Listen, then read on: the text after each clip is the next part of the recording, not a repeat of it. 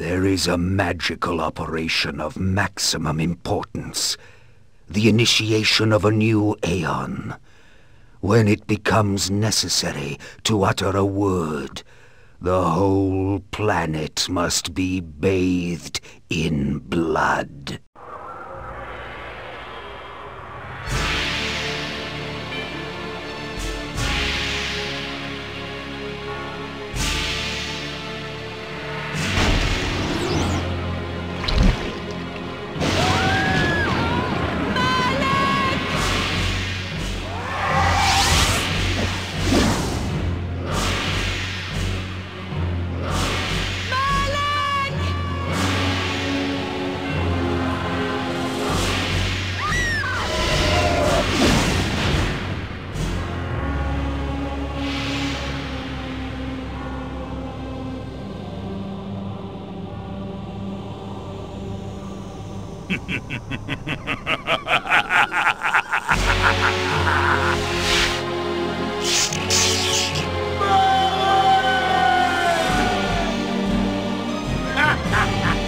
Call your dogs! They can feast on your corpses!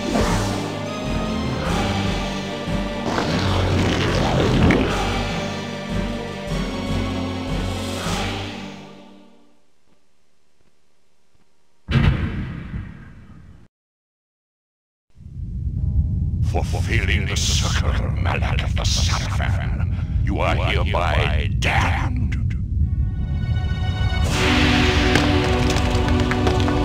The pleasures of the flesh are no longer yours. You have but one purpose, damned warrior. You will serve us for eternity.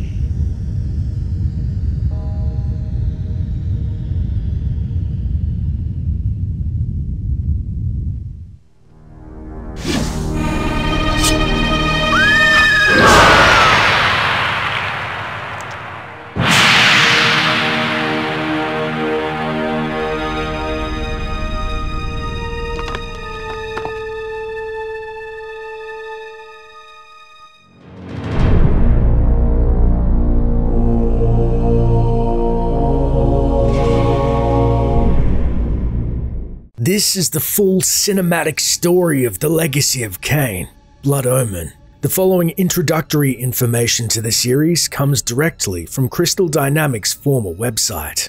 Kain is the youngest son of an aristocratic family, seeking gold and glory in the hinterlands of Nosgoth. His haughty arrogance has won him no allies, and it's in the mud-wallow, pathetic excuse of a village, Ziegstruel, Kain's story begins in earnest. Or should I say, his downfall. The tavern's closing. Best be on your way, stranger. What? No mug of ale for a weary traveller from distant Corhagen? I can reward you well, for I am of noble blood. I stay open for no man in these dark times. Things come with the night that no sane man would welcome. And so I left, cold of heart and soul, forced to the road and the long, bitter night. That's him! As we exit the relative safety of the tavern, we are set upon by a cluster of orange-hooded cutthroats who lie in wait, soon overwhelmed by the sheer volume of biting blades from our unknown assailants. End it, now! And our last earthly experience is the cold tip of a claymore piercing our hearts.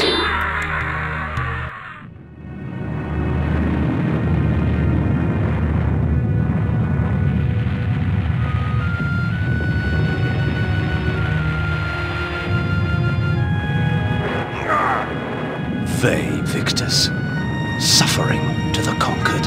Ironic that now I was the one suffering. Not anything as pedestrian as physical pain, rather the cruel jab of impotent anger. The hunger for revenge. I didn't care if I was in heaven or hell. All I wanted was to kill my assassins. Sometimes you get what you wish for. The necromancer Mortanius offered me a chance for vengeance, and like a fool, I jumped at his offer without considering the cost. Nothing is free, not even revenge.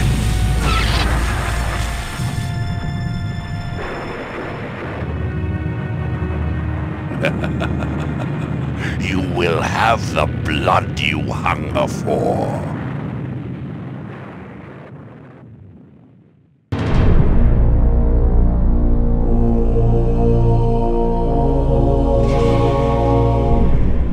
I awoke to the pain of a new existence, in a dank womb of darkness and decay. Cast from the jaws of oblivion, we find ourselves freshly exhumed in an unfamiliar crypt. Compelled by a burning vengeance, we begin to feel our way blindly out of the stone labyrinth to the north wall and see a switch that liberates us from our tomb. And to the west, a spell card we activate, exclaiming, The sanctuary spell enables me to travel to my crypt where the soil of my grave provides me respite. I often resort to this when I am weak and need nourishment. Heading north, we enter a dimly lit room with a lone gravedigger wielding a shovel in an unwelcoming manner, and deal with him accordingly. Perhaps our new visage will cause all we meet to act in kind. With our path unobstructed, we head west and find another spell card bearing the image of a floating, blackened heart. Reputed to have been ripped from the chest of the greatest vampire to have ever existed, Janos Audron, the Heart of Darkness restores vampiric unlife. Life is precious, Janos discovered, as it was torn, throbbing and bleeding from his own body. Shackled to a northern wall, we find a peculiar sight. A wretch of a woman struggling and bound to a wall. We also discover a newfound hunger and slake our thirst accordingly. This ancient vial bears with it a dark gift indeed, for with it my life force is increased. To the east, we encounter another morsel, but choose to enter misery rather than feed. Casually collecting the magical trinket by our side. These ancient symbols of power contain raw magical energy that increases my own capacity to summon energy for the spawning of spells. In the room ahead, the undead are called forth, presumably in response to our trespassing. With the undead defeated, we discover a monolithic structure in a room to the west, adorned with glyphs that enables us to save our progress. Within the walls of these chambers I could find respite, and if I so chose, resume my journey when my weariness abated. After a short rest, we exit the mausoleum, and Kain sees the world for the first time as a vampire. The world had changed to my eyes. I had not expected such cruelty from the light, for in the embrace of the sun I could find no comfort, only malice. This would change in time for the worse, along with other things. When rainfall comes, vampires are wise to find shelter from its acidic touch.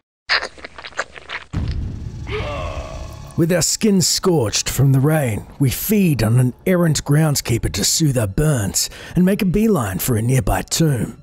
Inside, we find much of the same enemy's pathetic attempt at impeding our quest for vengeance. The only boon to speak of was a flay artifacts we found during our exit. These curious devices hurl bolts of whirling energy and eviscerate my human enemies by stripping ragged flesh from blood-stained bone. And of course, we decide to test the artifact to magnificent effect. We feast perhaps a final time before exiting the tomb, sensing our assassins are near. Hunger and weakness are no bar to vengeance's call. I would find my slayers and send them back whence I came. As promised, we stalk our prey into the nearby glade, the rain's acidic touch be damned, as we revel in the terror and carnage. What trickery is this? Have a seat, sir. If we put you down once, we could do it again.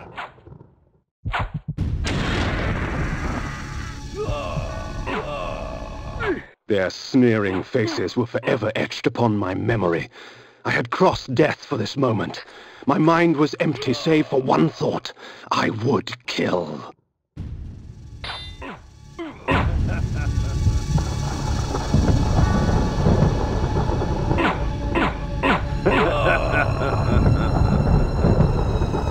With the band of brigands all but obliterated, we savor the final foe's bloody demise.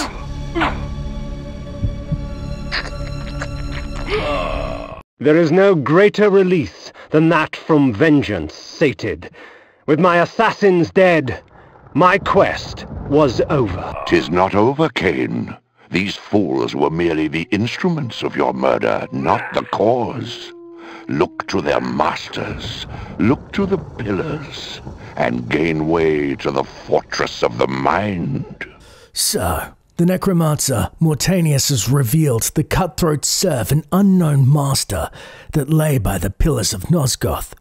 But first, to visit the wretched town, Zeegsturl. This was where the bloody deed of my murder took place. I would not be kind to the denizens that lurk here. They would taste my steel, and I their blood. Entering the town from the northern path, we see that the carts that had previously blocked our escape have miraculously disappeared. It's time, we think. We shall visit the barkeep who doomed us to our fate. Inside the tavern, a knight-errant and his wench attack to no avail. Once disposed of, we see the barkeep is visibly shocked at our return, yet safely hidden behind his bar. Furious that he remains unmolested by our blade's biting edge, we stalk through the village, drinking deep from the sleeping villagers and growing in power. And in one home, pilfer some flay artifacts lying about. Now with a means of offense against the barkeep, we dutifully re-enter the tavern, shocked ourselves to see our assailants have re-risen as spirits, yet happily put them down again in their ethereal form. Once more, we visit the cowering barkeep, but this time, eviscerate the fool on his feet. First, he loses his protectors, and now his flesh falls to the floor. He's slipping badly. Leaving the town after slaughtering the rest of the denizens therein, we casually crush any remnants of brigands that dare bar our path to the pillars. The necromancer had offered me no warning as to what my resurrection would entail, and yet I must confess in my haste I had not sought one. Was his gift a curse? I would seek the pillars for an answer. After contending with the bulk of meager marauders, we make our way north through the forest, slaying the last mace-wielding warrior.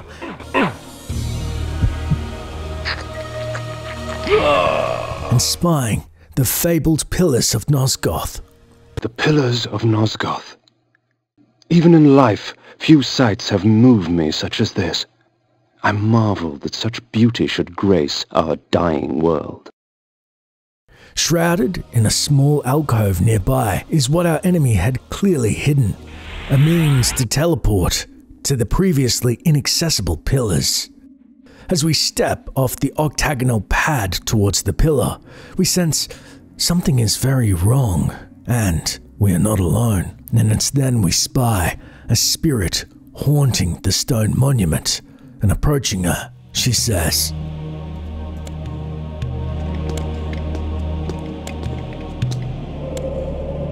Nupraptor, your madness has shattered our dreams and blinded you. Keep your distance, or I'll send you back to hell, spirit! There is nothing left of me to fear, vampire. I'm only a shadow of my former self, Ari, the balance of the Circle of Nine. Even so, I can provide the answers you seek. I seek only a cure. There is no cure for death, only release. You must destroy the sorcery that is now poisoning Nosgoth. Only then will you realize peace. The Nine, the Protectors of Hope, were sworn to use their powers to preserve our world. Now these pillars have been corrupted by a traitor. My murder at the hands of this beast drove my love Nupraptor mad. Now he spreads misery and pain among the Circle, crumbling the very foundation of Nosgoth. You must restore balance. You must right the pillars of Nosgoth. I care not for the fate of this world. Then for yourself, Kain. Beware the unspoken. And so ends our quest for the Pillars, but our search for vengeance continues against the Pillars' maddened guardians, and for the very soul of Nosgoth itself.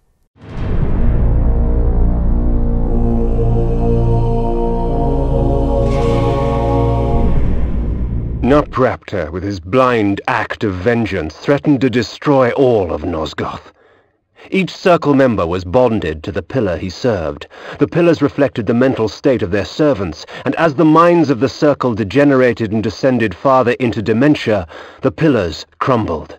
To restore them, each member of the circle had to die, and the artifact that served as their link to the pillar had to be returned. Only when all the pillars were restored did Ariel claim my curse would end. And so, my hunt for Nupraptor began. With our true target of revenge now revealed, we take a closer examination of the pillar belonging to Nupraptor, the demented architect of Nosgoth's potential doom. The Pillar of the Mind, protected by the mentalist Nupraptor. Thankfully, the degradation of the pillars isn't too advanced yet, but we fear we have little time to spare. Heading west, we take the teleporter pad that is promised to lead us to the mentalist's retreat. Upon arriving at a forest alcove, we see another strange obelisk southwest on our path. These beacons serve as landmarks during my flights in bat form. Once I have committed their locations to memory, I can always return. In bat form, I can travel great distances with ease. From my vantage in the heavens, no region of Nosgoth is forbidden to me. To the south, we see two mace-wielding lackeys approach us, no doubt at the Guardian's behest, the first of many more to come. To the west, we enter a nearby shrine, and inside we see a picture of Kain on the darkened floor, which alludes to the dungeon's unique spell. Exploring the dank dungeon and dodging its degenerate denizens, we discover the spell that we desire. While it is true that natural light weakens a vampire, magical light can have many uses indeed. Upon activating said spell, our path then becomes clear. It should be noted, Blood Omen follows a pretty standard formula of Kain entering dungeons, caves, and unique landmarks littered across Nosgoth. Inside said dungeons, we the player find a similar symbol on the floor for either a spell, item, or ability at the entrance usually. And after defeating the dungeon's many inhabitants and solving its puzzles, we then leave enriched and Kain with new abilities. For clarity's sake, as this is a lore play which is meant to primarily showcase Kain's struggle to enact revenge on his betrayers and the story of Blood Omen in a timely manner, these dungeons will be heavily reduced as they can become quite tedious, generic, and honestly somewhat dated. And so, for posterity's sake, we're going to touch on the abilities, spells, and items Kain finds, but in a much more heavily condensed manner to help propel the story forward, however, not cutting out Kain's important growth of his formidable arsenal and abilities, which are essential to his quest. As daylight chases darkness, the vampire's power wanes. Southwest in a gully, we find more brigands, their coloured hoods denoting their quote-unquote abilities, from the more pitiful, sword-swinging, orange-hooded blade fodder, to the purple, garbed knife throwers. The only thing sharp about these foes is the angles they blindly turn. Heading north, we find a new enemy, a wild dog, that falls with one swipe of our sword. With the town of Nactome but a stone's throw away, we're tempted to head west and ignore the cave. However, inside we see the mark of a beast and a promised spell. Inside a spike-laden temple, at the end of a short but treacherous walkway littered with bodies, we find the promised spell card that gifts a dark transmutation. My lupine form enables me to move like lightning and leap over obstacles barring my path, but the guise of the wolf brings with it its own kind of hunger and rage. A path now removed, we try to travel to the other side to no avail. And thus we must change into our lupine form.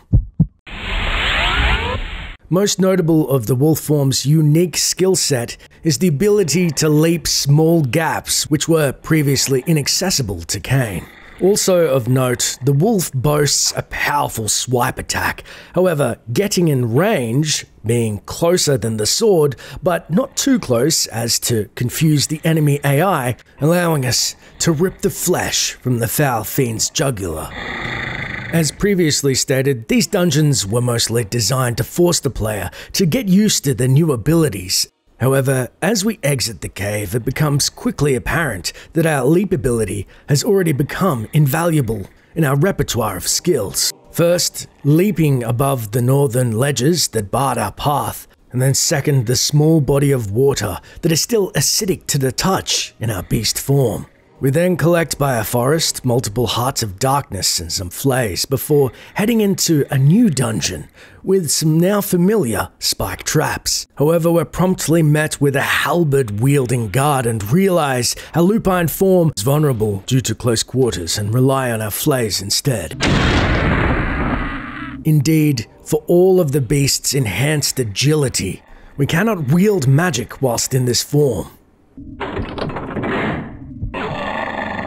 A path now unlocked, we head north through the double doors, now open, and find a teleporter.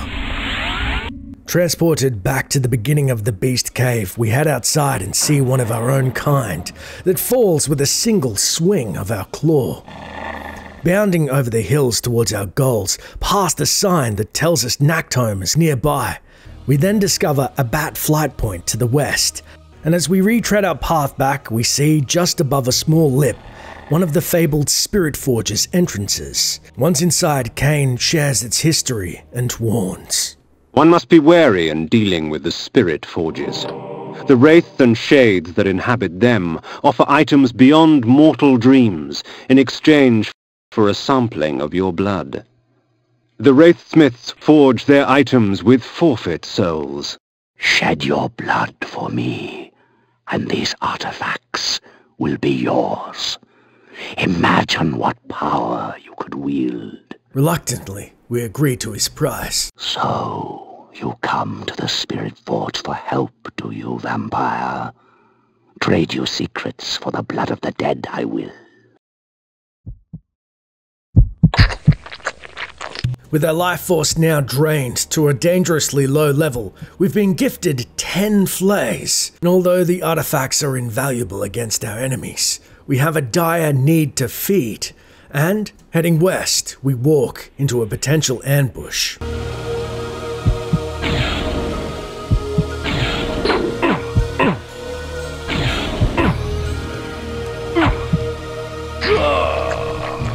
Having successfully dodged death once more, we drink our fill from the gaggle of marauders before heading into a nearby mausoleum and find the Energy Bolt Shrine. The shrine itself is guarded by a new enemy that seem to be scimitar-wielding foes on first appearance. However, their scimitars extend like long polearms, aided by a duo of mages on the level above, who hurl their honing missiles at us. Ducking out of harm's way and into the western wing of the shrine, we discover the formidable Energy Bolt spell. The Energy Bolt employs magical force in its rawest form, a messy spell, but a potent one nonetheless. Forced to change back to our vampiric forms so we can harness the magics, we test out the Energy Bolt spell on a nearby mage. It takes 3 bolts to fell them, but to great effect. After felling many mages and solving the shrine's puzzles, we dodge incoming electricity bolts and scimitar-wielding inhabitants. We find ourselves met by darkness, and our strength once again returns. We see, finally, that Nactome is now within our grasp, and as we head around the back of the shrine and north, dodging familiar canines, we enter the cave above a lip to an unfamiliar sight. The blood of ages flows so sweet. Come, drink from us. Although somewhat wary of the promised power from the bloody shrine, we're compelled to drink from its crimson waters. Your strength has increased, for our blood enhances. Post-drinking the Crimson Ichor, we can feel our strength enhance, but are not sure exactly how. Regardless, with our newfound vigor, we dispatched the nearby canines with little effort, and, heading north, we find a bridge that is blocked by 3 boulders. The village of Nachtholm was typical of Nosgoth peasantry. Yet amidst the farmers and smithies of the quiet country life prowled brigands and cut-purses. As we begin to move across the bridge, we're startled to find our newfound strength renders the boulders little more than a nuisance, and so we head to the closest tavern, returning to our vampiric form as to not startle the inhabitants, well, any more than our undead countenance does. But regardless, we're met with a rather cold reception. The tavern's local dregs, male and female alike, are up in arms with their pitiful arsenal of broken bottles and long nails used to scratch. A little more than a distraction, not worth our time. And so we transform into our lupine form, leaping over the bar in a single bound and slashing the throat of the barkeep with a single strike, before plundering the 3 chests in the northern wall. It's then as the barkeep woozily falls to the floor do we casually collect our flays, as the patrons watch on in horror. It should be noted as we head outside into the main square of Nachtholm that many of the taverns and homes, basically cities of Nosgoth, are mostly empty or generic. However, to expedite this lore play, but also sate the need to know what's behind closed doors for the curious viewer who have never experienced Blood Omen. Sometimes we will make brief stops at mostly unremarkable locales, such as the Lion's Head pub, which inside boasts a barrel to the northeast that has a flay, and also a health potion. However, our health is already at full, and of course there are some drowsy denizens that amble about, but we shan't disturb these bloated blood banks from their path unless we have a pressing need to drink from the precious crimson fluid. Heading north, safely over the body of water across a bridge, we see an armory to the west named Nachtholm Armory. The armory itself is unremarkable, save for a forge and weapons and armor that is found at any blacksmith. Except to the north wall again, we find 2 chests that provide us with more flays. The Nachtholm Armory contains an interesting floor mural of a shield. Given that most murals, especially those depicting power-ups or weapons, were found on the floor of where the item was picked up, it could be speculated that Kain was originally meant to have gained a shield here, but this was removed from the game. Outside once again, we ignore the roaming villagers, heading west across a bridge and towards the King's Tavern. The tavern itself is a large hall that houses many citizens milling about. And although one could be forgiven for ignoring this tavern, as it seems as generic as the others, it actually holds a precious bounty in its northeast corner. Of all the methods I employ, this is perhaps the cruelest, causing my victim's body to shrink on itself, crushing bones and rupturing organs till the pressure inside bursts the sack of fleshy skin, spraying its contents for all to see. Unable to contain our curiosity, we decided best to test our new ability to horrific effect. Exiting the tavern, we head east to the only other residence on the island. Inside are 2 residents, a male and a female, who own a picture of either a screaming face or the ugliest child we've ever seen. Heading to the southern island across the bridge, we then enter the most northeastern building and leave the local serfs to go about their business. Outside once more, we head to the west to the only other accessible building on the island to be greeted by a local gravedigger and his wife, as he somewhat humorously tries to defend his wife's honor with his shovel. We would leave them be, but now she will pay for his transgression. Once outside, we then returned to our wolf form for flight of foot, heading north outside of the village as it has been fully explored. But before we continued north to Steinschenkroh, we head west and are forced to pass through some particularly painful water, as there is a bounty that lies for us up in a northern cave. Inside we see a boulder which we easily push past and step onto the Crimson Teleporter. Exiting the other side of the teleporter, we find ourselves in a megalith circle, adorned with many treasures and just as many enemies. We also find the coveted time spell. At times, my magic extends into very exotic disciplines, such as the manipulation of time. I am able to slow time down so I can move about, quick as a wolf, while all others move as though they were mired in mud. Again, with so many enemies about, we think it prudent we test the efficacy of this exotic spell. I would like to report that we felled our enemy at an accelerated rate while they were too slow to react. The reality is, their energy bolts could not only still hone but match our speed, and thus we were forced to flee. Back at the path just above Nachtome, we head north and find ourselves entering another blood fountain. The blood of ages flows so sweet. Come, drink from us.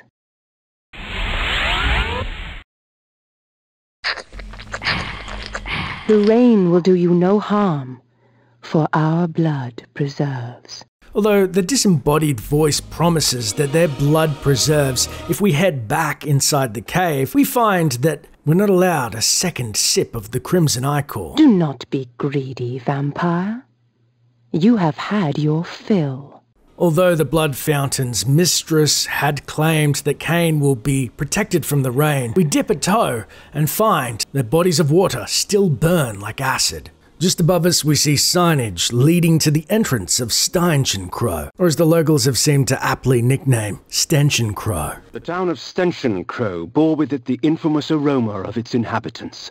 In life, I would not have graced the place with my presence. In death, I merely added to the stench. Despite its rampart appearance, Stenschenkroh was mainly inhabited by peasants, and many noblemen, such as Kain in life, refused to set foot there, among other debauchery which we stumble upon. We first enter a large multi-room house in the southeast that bears a single implode spell.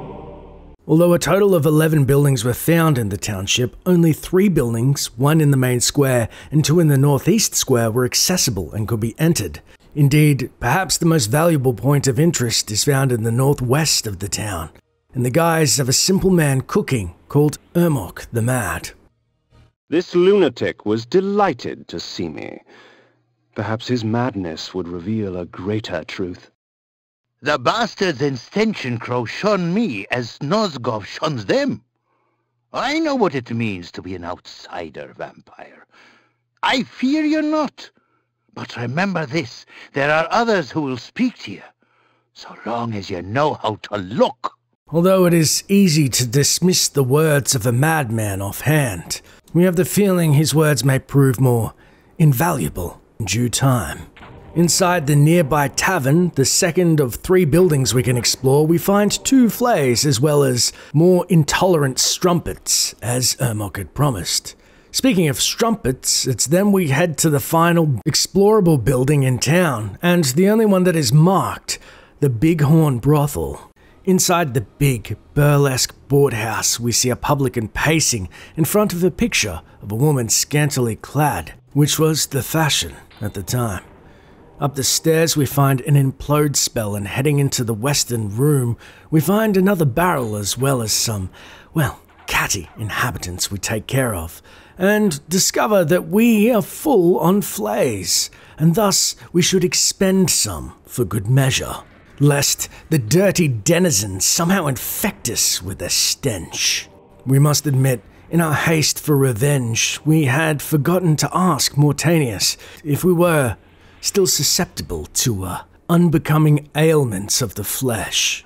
It's in the western room that we find horrors of this hostel as gore is caked across the room. The word help is scrawled hastily in blood. Misery, death and decay intermingle, overwhelming our senses, and we dutifully drain the poor inhabitants, granting them a small mercy of a swift death. Heading up the central hallway, we find a large open room, and after what we witnessed, leave no survivors. However, we can't help but notice something queer about the miscolored carpet on the northern wall. Pushing the crooked chair aside opens a secret passage, and promptly stepping on the teleporter, we find another secret spirit forge. One must be wary in dealing with the spirit forges. The wraiths and shades that inhabit them offer items beyond mortal dreams in exchange for a sampling of your blood. The wraithsmiths forge their items with forfeit souls. Shed your blood for me, and these artifacts will be yours. Imagine what power you could wield. So, you come to the Spirit Forge for help, do you, vampire? Trade you secrets for the blood of the dead, I will. We then sacrifice our precious lifeblood for a helping of implode spells. Exiting the Spirit Forge, we find ourselves just north of Stenchencrow and south of the town of Vassabund, one step closer to Nupraptor's retreat. Heading north, our path is all but blocked to the west. To the northeast, the entrance to a small gypsy camp. The gypsies, purveyors of distrust and superstition. Most of their babble should be taken with a pinch of salt, since the gypsies often tinker with weary travellers' minds. However, a few gypsies have something interesting to say. Dispatching the gypsy sentry, we come across the small encampment that subsists with 5 small tents clustered together. However, these tents are mostly empty, just as the camp is, save a few sad sentries. It's only during our exploration of the northwestern tent do we find something of value. The disguise form spell. There are benefits to traveling beneath a human guise. The threat to my person is lessened, and much information can be gleaned. However, the illusion is flimsy, and any act of aggression on my part can break the spell. Was this what Ermok the Mad was speaking of? Something to aid us cease hostilities and gain entry into otherwise inaccessible places, now that we know how to look. After felling the remaining gypsies that loitered about the camp, we decide then to try our hand at entering the nearby Vassabund. Vassabund lay, its glory now stained and faded, a faithful child in the looming shadow of Nupraptor's retreat. With the promise of vengeance spurring our flight of foot, we begin to cross the bridge. An axe-wielding guard stalks us down, and we're forced to reduce him to a fine, bloody mist. However, now with an alternative to fighting and our path to Nupraptor near clear, we decided best to take advantage of the disguise spell, becoming an indiscriminate citizen to the eyes of the local guards. Heading into the most southwestern building, we begin to explore and test the efficacy of our newest ruse. Heading up the main hall, we enter the western room where a sleeping denizen lie, to no fuss whatsoever, and he does not stir at our presence. We then head into the eastern room, collecting up spells of various sort, and realize that our ruse is fully functional. And the only way to fully test this illusion is on the guard sentry that no doubt replaced his fallen brethren, awaiting us outside. As we step into Vassabund's night air, we take a hazardous misstep into lake without drawing suspicion, and look up to see Nupraptor's retreat. Nupraptor's keep lay west of Vassabund. I would seek to cut the cancer from its heart. In the Blood Omen era, Vassabund was situated on a peninsula in a large body of water, fed by the waterfall flowing from the skull of Nupraptor's retreat, which itself flowed into the Lake of Tears. The buildings of the town consisted of timber-framed stone buildings with a wattle and daub walls, tiled roofs, and stone chimneys. 28 buildings, including one off to the west on the Trail of Nupraptors, were found in the township, although only 10 were accessible. This could be seen as not literal, but instead symbolic of a larger town, and although there are many trinkets to be found in town, such as implode spells in the smithy, it is in the northern section of the town that we see a vampire's lair that is currently empty, probably due to it being nighttime, and a spell we had not encountered previously. Should this object strike an enemy, rot and decay would instantly eat their flesh and leave only a pool of blood and tissue. For a time after, the toxins are still active and therefore lethal to the touch. With the protection of the disguise spell, we continue searching the town, heading southwest and exiting towards Nupraptor's retreat. The wind carried screams from the west. I couldn't help but smile. Someone else in this world was suffering more than I. Dwelling on our macabre thought momentarily, we see that dawn has broken, and we remain unmolested not just from the sun, but also the sentry guards that dwell about the town. And heading southwest, we find ourselves at a guard station. It's there we see a gate that bars our path to Nupraptor's retreat. A testament to the locals' common sense, as the town had apparently once catered for pilgrims visiting Nupraptor. But with few pilgrims returning and screams drifting from the fortress, the inhabitants of the town now viewed Nupraptor as a madman and feared him rightly. Unfortunately, in our haste to confront Nupraptor, who drew ever nearer, we had broken our disguise spell and were overwhelmed by guards. At this point, we had but little choice but to return to our wolf form, relying more on speed to make a mad dash into the guardhouse, forgoing any idea of using a dialogue to bypass the gate and guards, instead heading into a small hall to manually unlock the gate via its switch. Unfortunately, we underestimated the need for opposable thumbs, as the lever itself seemed to be a little more delicate than our more primal avatar could manage. With our objective successful, we flee the scene, racing around the many guards that hunt us and through the now open gate, inching ever closer to the fortress of the mad mentalist. The gaping maw of Nupraptor's retreat rained upon Nosgoth all his pain and misery. The disease begged to be cleansed. We then see a cave to the north of the Lake of Tears and momentarily enter it for respite, and see it bears the avatar of Nupraptor, his broken visage, and the promised bloody battle to come. Leaving the relative safety of the cave, we head north to the base of Nupraptor's retreat and find new dangers awaiting us. Horned skulls on the wall periodically spit fire and acid upon the ground, in which we use our wolf form to leap between, and gelatinous blue blobs that promise pain with their caustic touch. Taking a moment, we remark. The mentalist Nupraptor was renowned through Nosgoth for his tricks of the mind, telepathy and telekinesis. Pilgrims traveled from all across the land seeking the comfort of his lies. I sought not his wisdom, but his life. It was said that few pilgrims returned from the retreat, and often screams and cackles were all that were heard in Vassabund, and we see the handiwork of the deranged Nupraptor. We must admit we didn't know exactly what to expect from the mentalist's retreat. We can see that there is an element of not only mind games being played with its tortured inhabitants, and we too are forced to overcome the sadistic intricacies in which have been laid before us. No doubt designed by the deranged guardian himself. Having survived the first level or gauntlet that Nupraptor prepared, we momentarily bask in the bitter irony that his own tortured pilgrims have become invaluable nourishment that aid us in persevering through this hellish trap.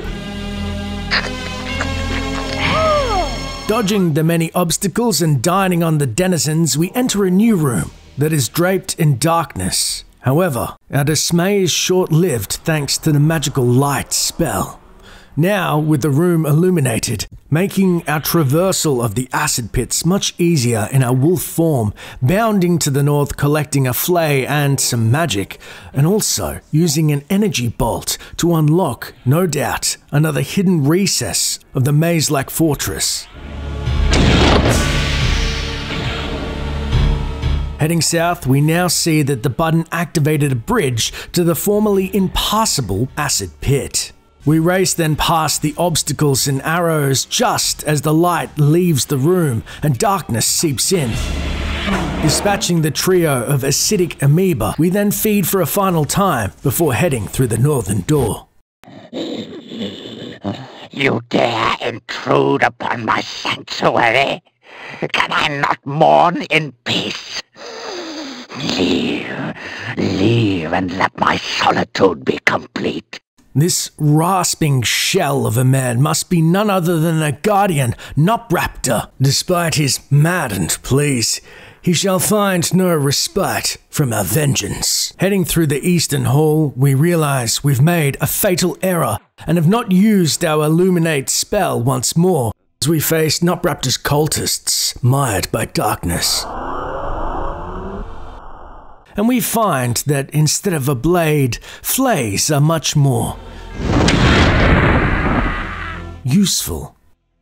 Heading north past the feast that's laid out for the priests in what appears to be a small kitchenette girt by bookshelves, we find in the northern room a final cultist. On first glance, it appears he was nothing more than a sentry or perhaps a torturer of a poor victim attached to the western wall. But moving closer to some of the shackles, we find a secret puzzle comprised of pulleys, with a hidden pattern we must discern by pulling each chain in the correct sequence to unlock our previously barred path.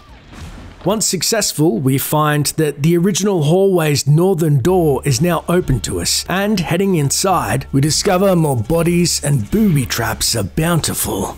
It's not until we head into the next room we see our progress is abruptly halted as a spiked pit that we cannot leap even with the aid of our canine claws, and once again utilize the energy bolt spell.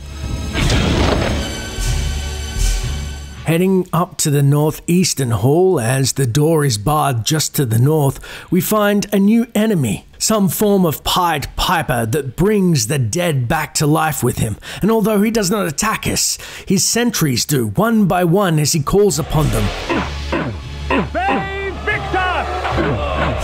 Only by felling the fanciful fool may our journey resume. Utilizing the pulley on the northern wall, we have now opened the previously inaccessible door that we saw in the hallway, and upon entering it, we find the entire room caked in gore, and it's then we pause, commenting.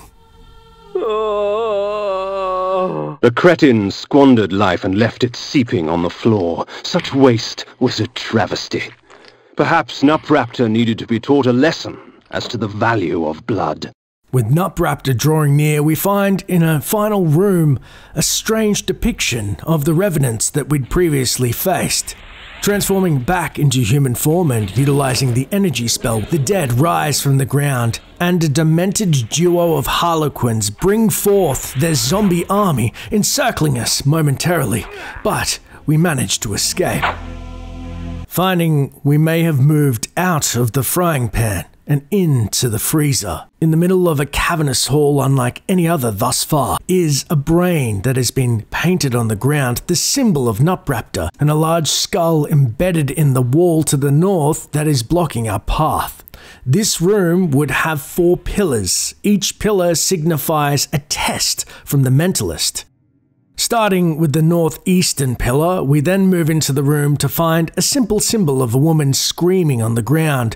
As the light turns black and revenants all appear to encircle us, having dealt with their brethren before, we find that dealing with them in single file is easy enough, not even wasting any more flays as we hack at them with our sword as their bodies spew black ichor, falling one by one. Post defeating the gaggle of walking dead, we head up the darkened hallway onto a teleporter and back into Nupraptor's quadrant of challenges. It's then we head to the southeastern part of the room and the second challenge. Entering the doorway, we find ourselves in a small room that is tiled and strangely lit. Behind one of the 3 pictures inside, we find a hidden switch which unveils a teleporter. Transported, we find ourselves in a large cavernous room. We cannot see but an inch past the claustrophobic darkness. As we move off the path of the light and into the shadows, we're transported back to the picture of the woman outstretched, and our journey begins anew. The puzzle itself is actually fairly straightforward. All we have to do is try and listen for the click of tiles which are on the ground, which then opens a new lit path, and we rinse and repeat, never straying from the light. Otherwise, frustratingly, we will be transported back to the beginning of the puzzle and have to navigate its dark dimensions anew. After quite some time, we find that we have actually circled back to the original picture of the woman outstretched, and find a potion awaiting us before we leave, as the darkness had singed our skin. Back in the main hall, we head to the southwestern corner to attempt the 3rd challenge. Once inside the room, we find familiar spikes and realize we must utilize our wolf form to dodge the incoming barrage of flame balls spat by the horned skulls on the walls. Now, using expert timing to dodge the spikes, we can leap to each platform safely, and at the southwestern side we find our trial has been overcome.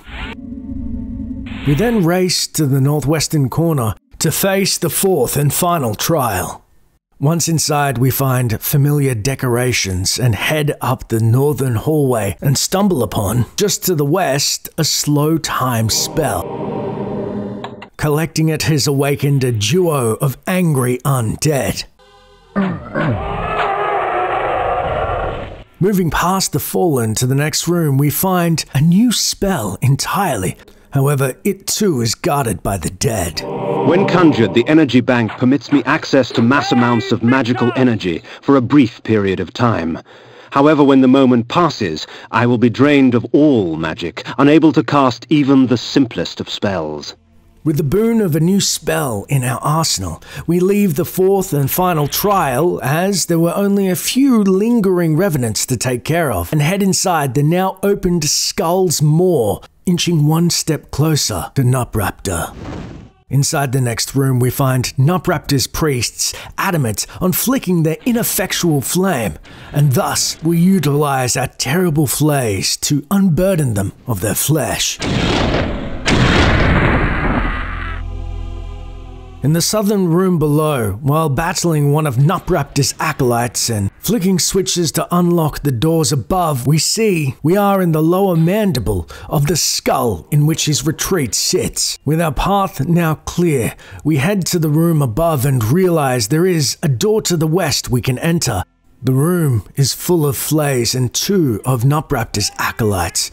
However, we have decided to save said flays and savor the moment using our blade to cut their incantations short.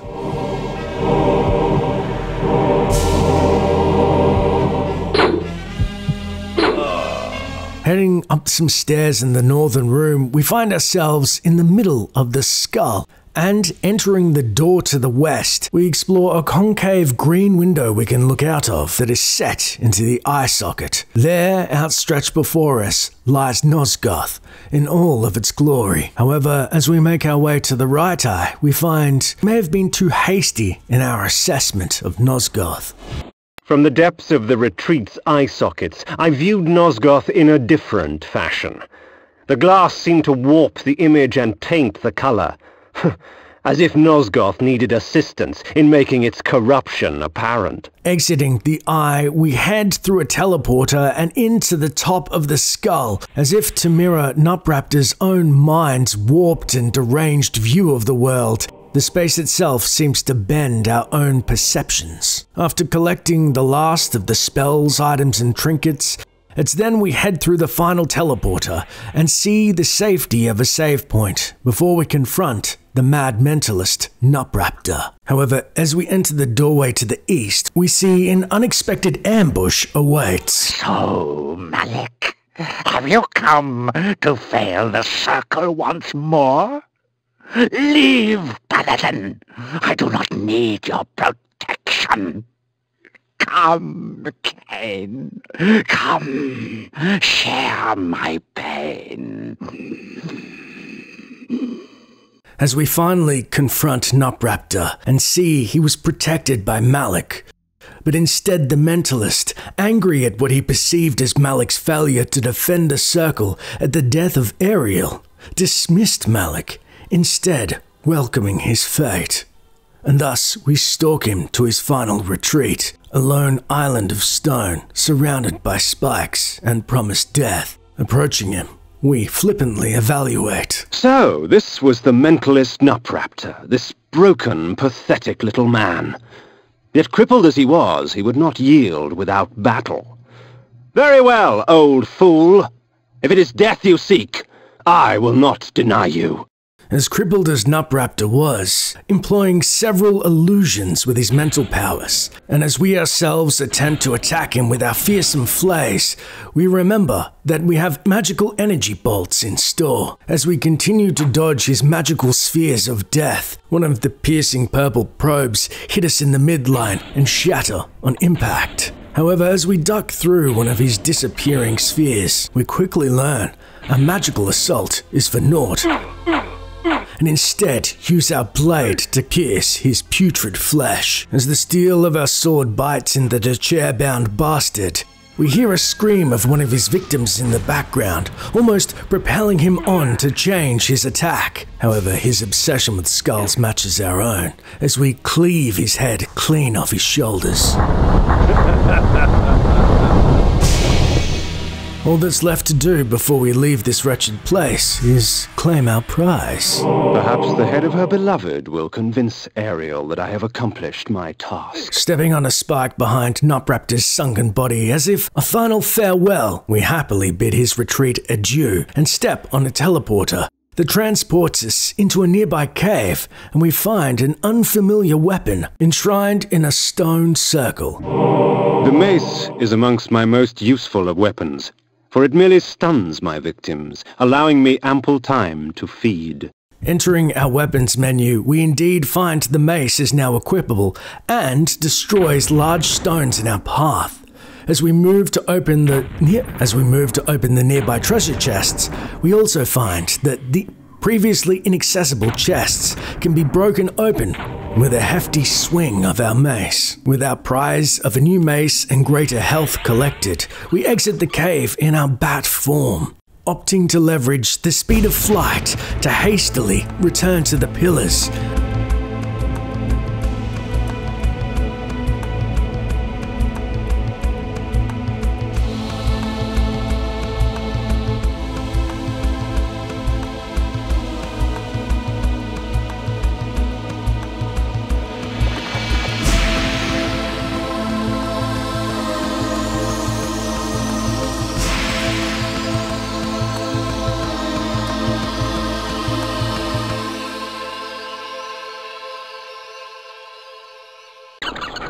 And Ariel, with the dearly beloved's decapitated head in hand. I placed Nupraptor's head before the Pillar of the Mind, and watched on as it dissolved into the stone. The pillar accepted its offering. Thus, it was restored. Nupraptor was but the genesis. Forever tainted by his madness, the circle was beyond redemption. For them, absolution lay only in death. In me, they would find their deliverance. But first I had to defeat their shepherd. Malek, defender of the Nine, lay in a keep to the far north, past Vassabunt.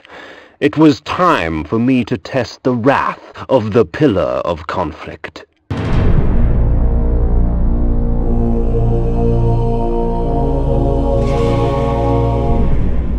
Death in the circle breathes life to the pillars. For every pillar there is a token. Only with these shall they be restored. But to reach a warrior, you must first breach his ward. Find Malek and destroy him. Only then will the circle fall. With the mad mentalist Nupraptor dead and his severed head offered to the circle, his pillar appears now cleansed. And thus we must stalk down our next target, the ineffectual guardian, Malek. The Pillar of Conflict, protected by the Paladin Malek. With the Circle's second servant now in our sights, we once again resume our bat form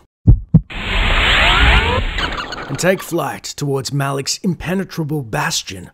We arrive at the northeastern end of Vassabund, and in front of us see a previously barred path by 2 stone pillars. Make short work of them thanks to our new weapon, the powerful mace. Again, we see sigils and stones try and block our path. Regardless, we come upon 2 sentries that bear sword and shield and boast fighting prowess like no other, pushing us on the back foot towards Vassabund. It's only after felling the first foe and draining him of his precious lifeblood do we happen upon the second and realize the folly of our ways. The mace is best utilized with 2 quick consecutive strikes and thus stuns our enemies, exposing their supple throats, begging to be drank deeply. Save Victor! Save Victor! With the 3rd sentry, we easily dispatch him thanks to our newfound technique, but not before heading to a cave just to the north. The blood of ages flows so sweet. Come, drink from us. Your magic energy recovers more quickly, for our blood enhances. Exiting the cave with our newly found magical perk, we find the guards have resumed their patrol anew. Save Victor! And as such are pushed to the southeast on the back foot, fighting off 1 sentry before destroying another pillar, and the guard that hides quite a collection of artifacts including flays and hearts of darkness.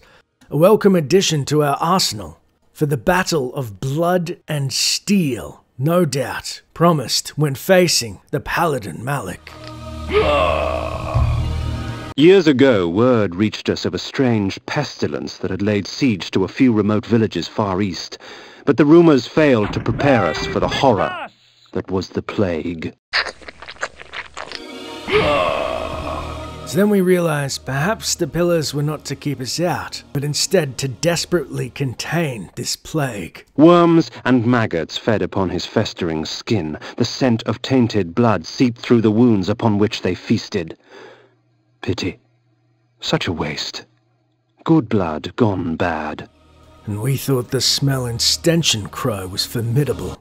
Corhagen, my home, the finest city in all of Nosgoth, rich in vanity and conceit.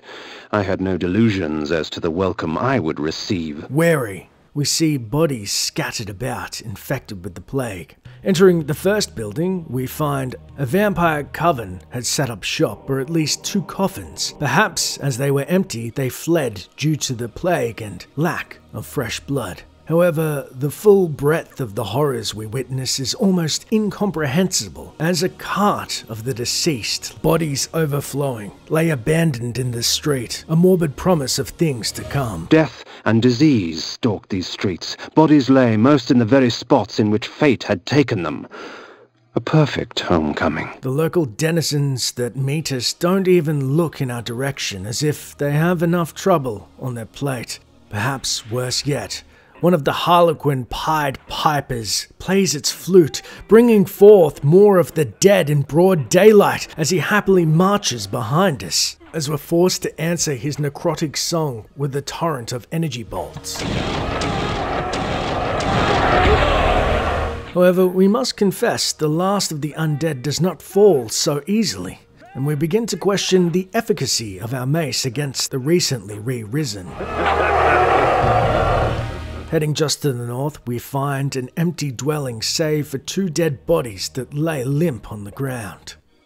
And then to the west, the building adjacent boasts a similar scene, save for a single barrel against the northern wall, which bequeaths us a single heart of darkness. Heading outside, we quickly realize entering buildings respawns enemies. Congruently, so have our necrotic friends. Leveraging deception over full frontal force, we once again employ the disguise spell. heading past the Harlequin uninterrupted and into the Repel dungeon, the first of 3 found in Courhagen. Heading through the western door, we find our disguise spell does not aid us as we had once hoped. Forced against the back wall, we dodge biting blade and crushing mace alike, all the while slipping between arrows. In the room above, we find ourselves in a similar predicament as a trio of cutthroats stalks us down. Pressing forward, we quickly discover we have also pressed our luck too far with the disguise spell, forced to resume our vampiric form and fight our way out of the cacophony of weapons as they close in, with darkness seeping into the corners of our vision. The heart of darkness. And it's only thanks to the heart of darkness our life has been spared momentarily. With our attackers still in full force, we begin to dodge and weave between them, drinking deep from the life-giving blood of the heart. It seems, facing Malek's minions, the guardian of conflict, that there is no dodging battle, but instead embrace conflict entirely. Stalking down our victims, we employed the many flays at our disposal, rending flesh from bone and savouring their screams with undue glee. Heading south, we find ourselves back in the main hall that we started, and now heading east, the undead return to bar our path, and the many physical traps that impede us becoming more numerous the more we travel.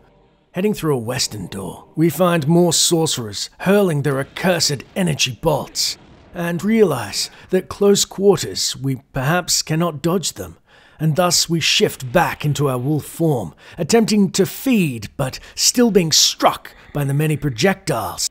Our best hope at survival is making a mad dash through the rest of the room. Once we have come nearly full circle, we locate the promised Repel spell card. Invoking this spell cloaks me under a protective aegis.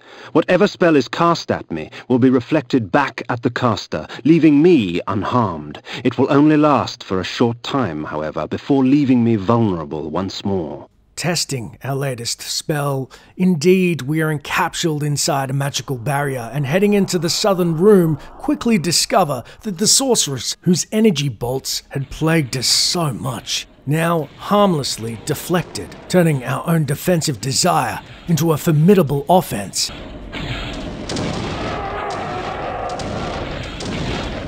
As we exit the dungeon and back into the rotting remnants of the town, it should be noted that in development, the Repel dungeon was one of the areas that was known to have undergone significant changes. It was not originally used to house the Repel spell in the alpha, but instead for 2 deleted spells, Force Shield and Magic Absorb, with an entirely different Repel dungeon present later in the alpha. By the time of beta, however, this had changed, and entries found in a second developer's level select in the alpha could suggest that there were originally 3 separate dungeons for Force Shield, Magic Absorb, and Repel, which were gradually consolidated. Inside one of the unmarked taverns, we find 4 items in barrels. Keeping with the town's aesthetic, the tavern's inhabitants are littered about, and as we leap behind the bar, we see not even the publican or his wife survived the deadly plague.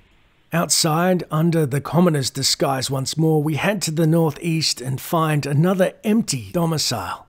The residents housing a stack of rotting corpses and a single flay for us to collect. Crossing the thoroughfare outside and to the east, we enter another unmarked building. Its residents, though, are alive, or in a manner of speaking, as we realize these are the dark priests that we had encountered previously. However, they too are fooled by the disguise spell, and moving through the northeastern door of what appears to be some form of church, we then find another save point and respite before we head deeper into this darkened, unknown dungeon. It's a few rooms to the north we discover a painting of Kain marking the ground, wearing a formidable plate of necrotic armor. This, of course, denotes the Bone Armor dungeon. As we head inside, we're set upon by 2 skeletons, and by pressing a switch on the northern wall, we escape their assault unscathed and can head through the northern door. However, we find something peculiar floating towards us.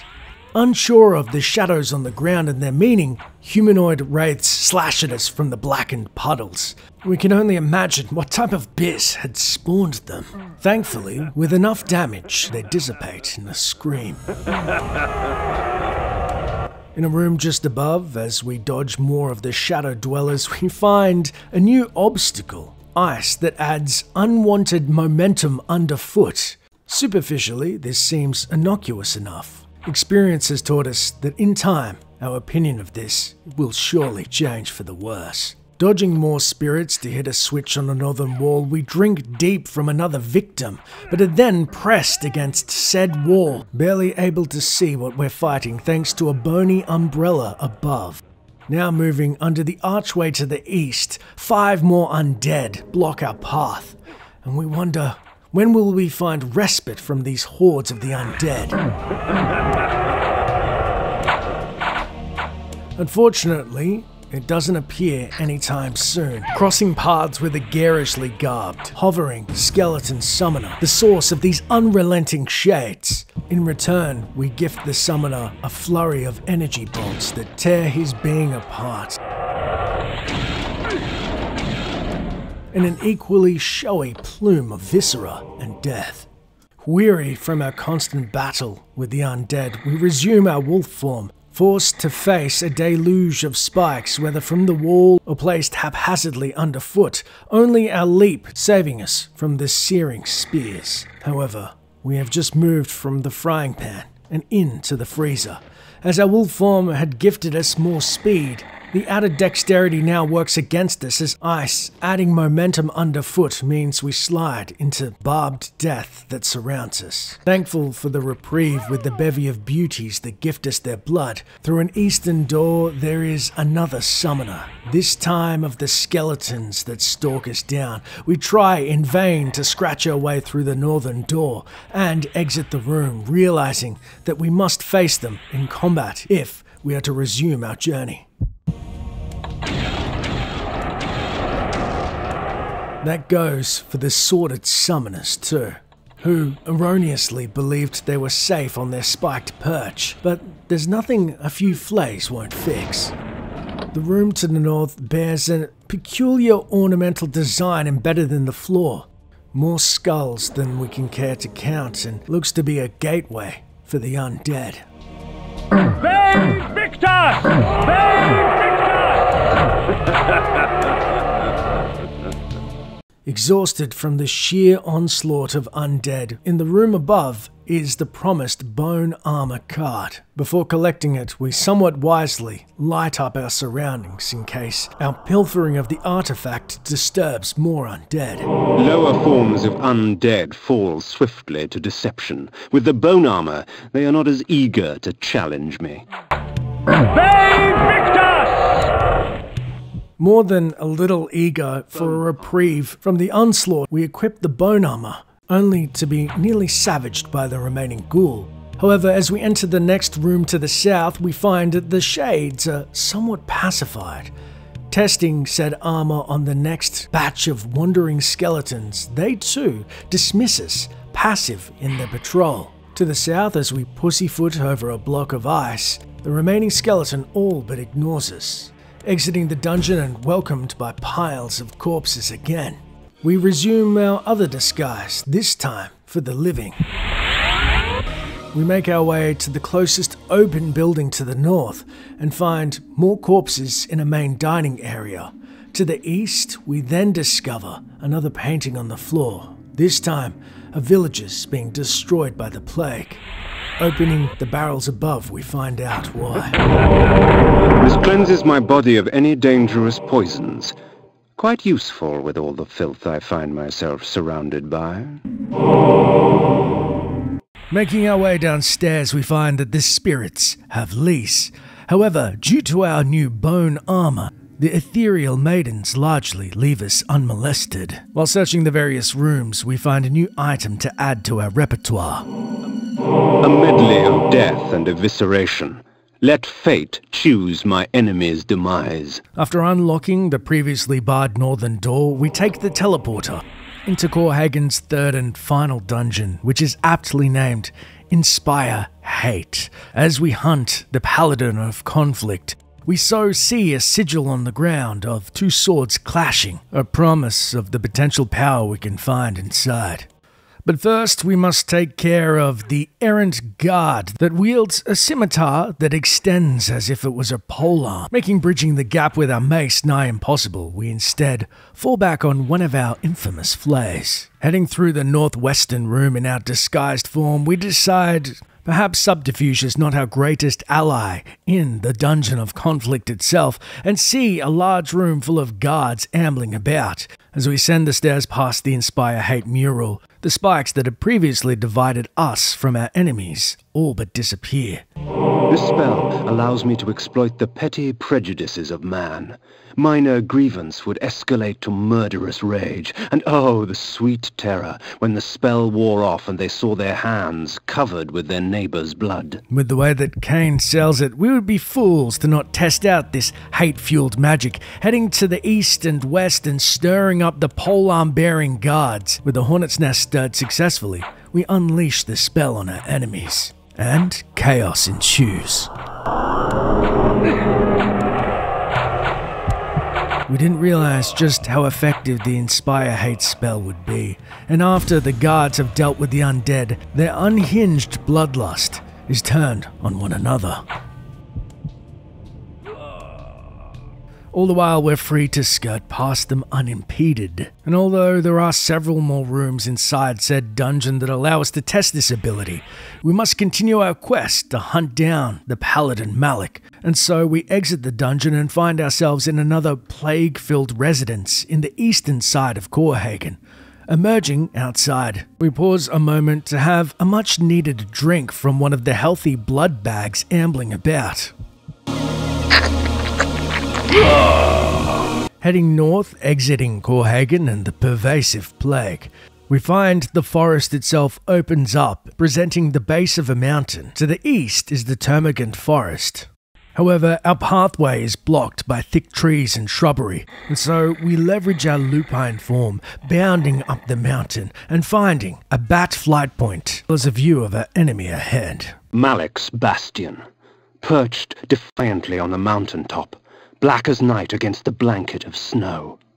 What manner of man would choose a land so harsh and utterly devoid of life? With no way to scale the mountain by foot, we take flight in our bat form.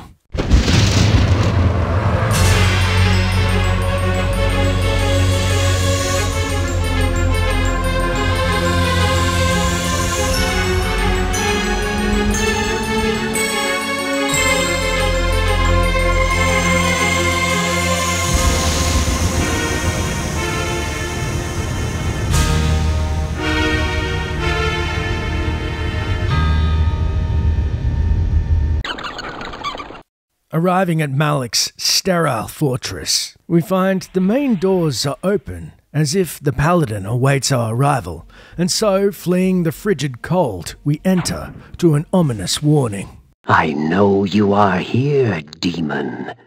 The stench of death clings to you.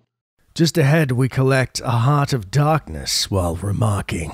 The interior was as cold and sterile as the snow outside, with empty suits of armor and sharp, cruel steel lining the walls. Indeed, Kain's appraisal of the tower is wholly accurate. The Paladin Malek, being the aspect of conflict, is in favor of sword and steel, spike and death, and all manner of physical harm. Exploring the fortress to the west, we find a much-needed save point. Exiting to the main area and unlocking the eastern door, dodging one of the blades of death, our trials to overcome Malek's gauntlet begin in earnest. It should be noted that Malek's fortress is indeed 90% spiked pits, floating spiked balls of death, and swinging axes that generally are looking to eviscerate Kain, and thus we will be skipping most of it due to the fact that it's highly repetitive and, well, painful for all parties involved. Speaking of painful, we happen upon one of Malek's many sentries, this time some form of knight that wields a sword and is highly resistant to our new spiked mace, and they're not even able to be stunned by the new weapon. And so, dutifully, we fling energy bolts at our new foes until they explode in a plume of flesh. They victus indeed. Exiting the room through a northern door and collecting a blue energy ball which will aid with our shocking spell, we find ourselves in the next room of note, set upon by a duo of knights. Realizing that they physically have the upper hand and there's too many to contend with our energy bolts alone, we hastily decide to allow the death card spell to decide our enemy's fate.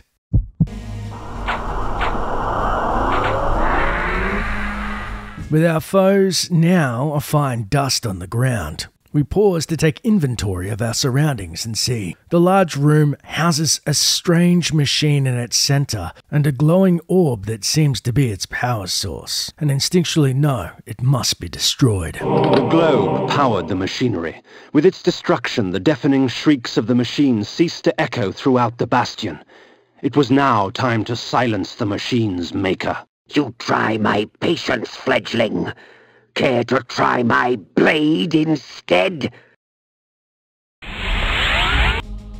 Exiting Malek's main tower, we find ourselves back outside between the snowy ramparts. Heading west across the frozen tundra, we find 2 sentries outside of the second tower and remark. The guards at the gate offered no resistance. They were frozen solid, and dead as they stood, their flesh welded to the cold metal of their armor. My eyes yearned from lack of contrast. My mouth ached for want of blood. In this cold wasteland, food was scarce, and my hunger grew.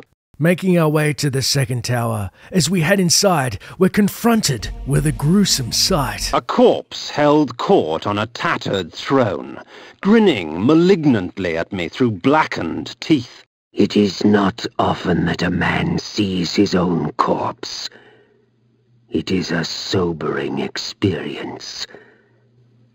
But I am far less interested in my own corpse than I am in yours.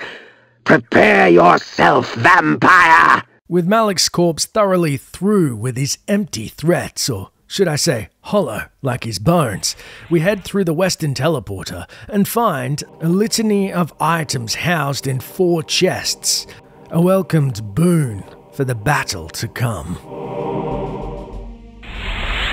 Teleporting back into the main hall and crossing paths with Malek's corpse once more, we then venture through the eastern teleporter and see a much-needed save shrine awaits.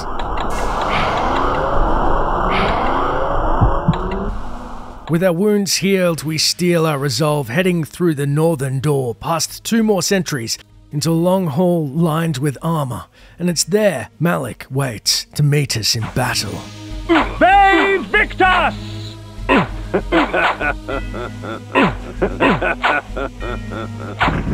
Not unlike Malek's lesser guardians, our mace once again bounces off his armor, and as it is hollow, it does not stun him whatsoever.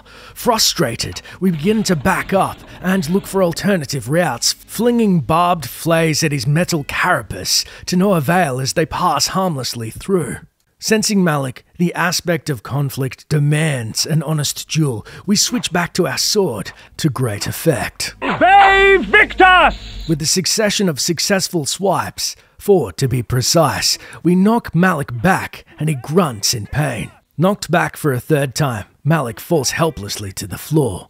Or so we thought. Once reassembled, Malek resumes his attack, now with renewed vigor and a new element. Well, it seems in Malek's desperation, he's not above utilizing projectiles. However, we are not without our own defenses. Both Malek's physical and energy attacks are deflected away harmlessly, and we resume our own barrage with our blade.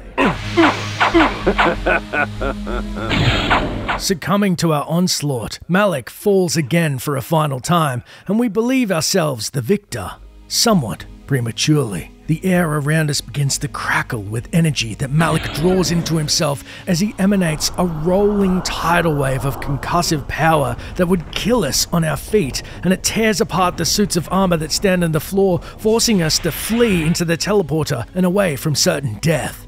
This concludes our battle with the Guardian of Conflict, for now. Havoc and malice, their presence in my hands keeps me from employing magic.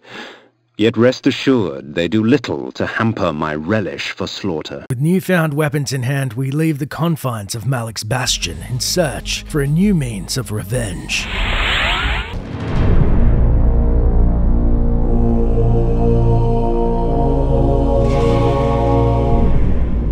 After battling Malek, who, in his desperation, summoned a concussive wave of death that forced us to flee mid-fight, we find ourselves outside his stronghold atop a snowy cliff and remark, "'Twould seem Malek's destiny with my blade was postponed.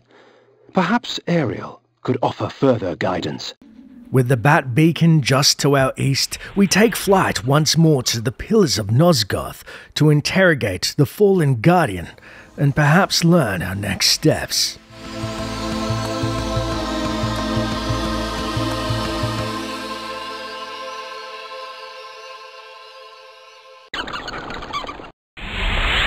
Ah, the Lord returns empty-handed. Does the Seraphim elude you? Very well, go east of Malek's bastion. The Oracle shall give you aid. With little recourse but to heed the Guardian's advice, we find ourselves atop the cliff once more. However, a tree bars our path. Utilizing one of our two new axes, we easily lop it down and find a bandit whose limbs could also use a nice lopping.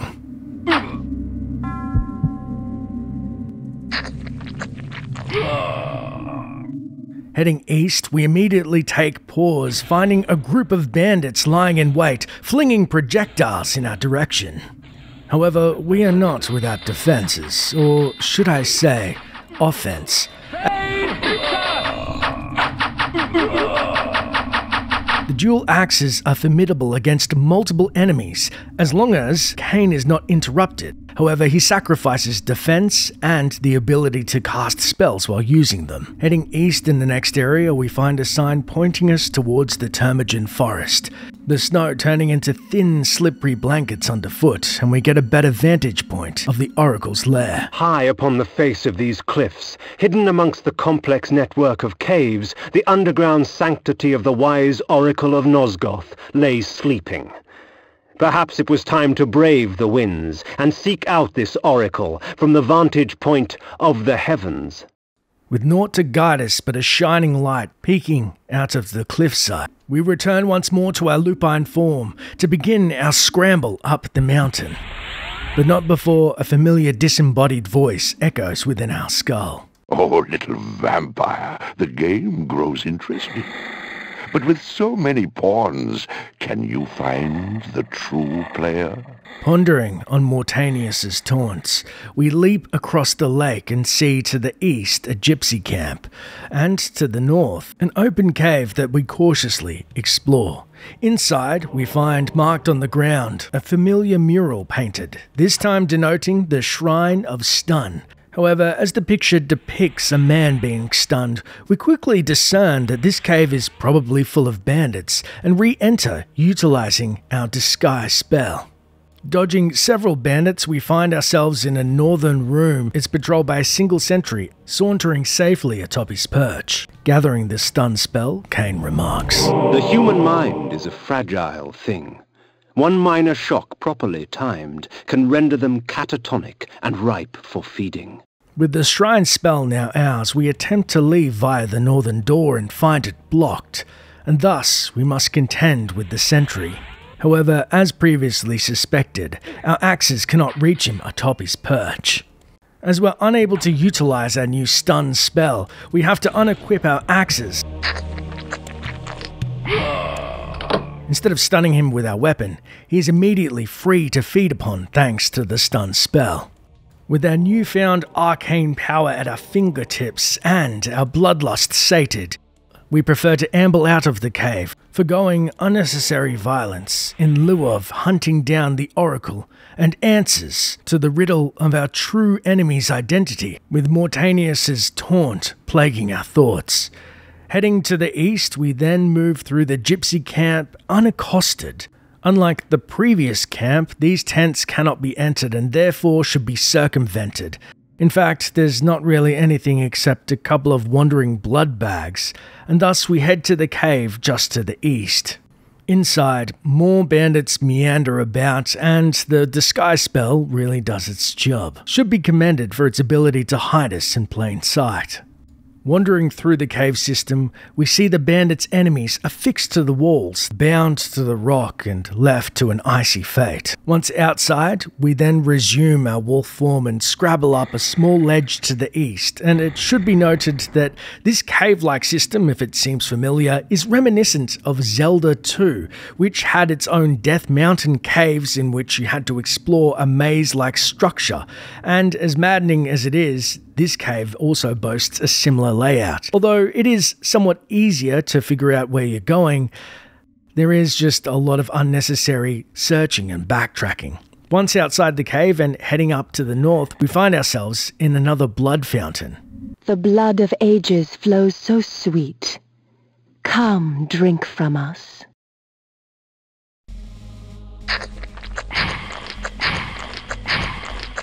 The snow will do you no harm, for our blood preserves. Now protected from the harmful ice, we can begin our exploration of the cave system anew, searching for the oracle's lair. In the final cave system, we find no meaningful reprieve from the maze's madness, and wandering through the icy halls, we're then confronted with a disgusting, gelatinous, earth-formed guardian as it hurls its putrid projectiles, and spewing green ichor when hit with our mace. Though they do not fall so easily, attempting to leverage our latest spell, Stun, to no avail. Mentally noting its ineffective nature on the globby matron, we then switch tactics to trusty energy blasts. Later, as we head north through the icy cave network, dodging the now all too familiar traps of arrows flying in our direction and spikes underfoot, we encounter a new enemy, a being afflicted with lycanthropy. However, instead of our own wolf form, they bear a white coat. In a misguided attempt to make peace with our familiar furry friend, we too shift into our wolf form to no avail, but instead remember our latest weapon, the dual axes that heft through its hide as it howls like a charm.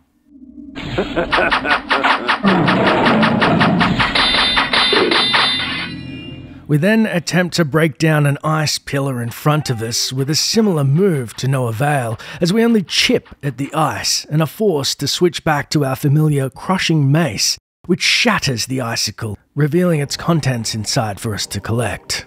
Trudging our way through the cave, we finally find reprieve from the maddening maze with a save point, and exiting the room just to the north, we find ourselves in an unfamiliar, almost museum or trophy room.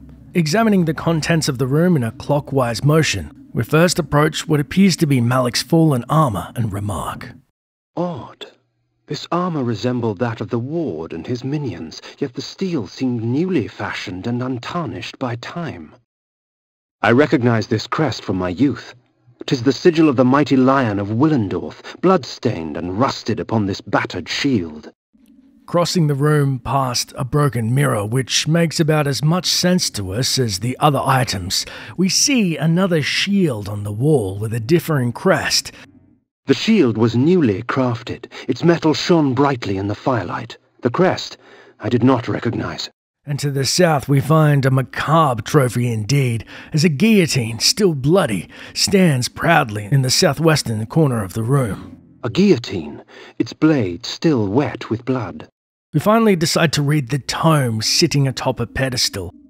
Hopefully we can gain some insight into the history and origin of these bizarre items. Hidden amidst the many obscure artifacts in that museum, I discovered an ancient chronicle. This passage caught my eye. It was during these dark times, infested with the plague of the undead, that the Circle brought the Seraphan to existence. Trained to be devoutly loyal to the Circle and the perfect exterminators of the undead scourge, they were led to many victories by the righteous paladin, Malek, protector of the Pillar of Conflict. They cleansed the vampires with fire and released their souls to more blessed realms. There is no wrath as terrible as that of the righteous. I'd read enough. At once, disgusted and intrigued, I placed the book back down in that museum. Learning of the curator's obsession with the Seraphan and their own crusade against our vampiric kin, we head through the northern door and find, perhaps, the owner of said items, the Oracle themselves. A nobleman, seeking wisdom.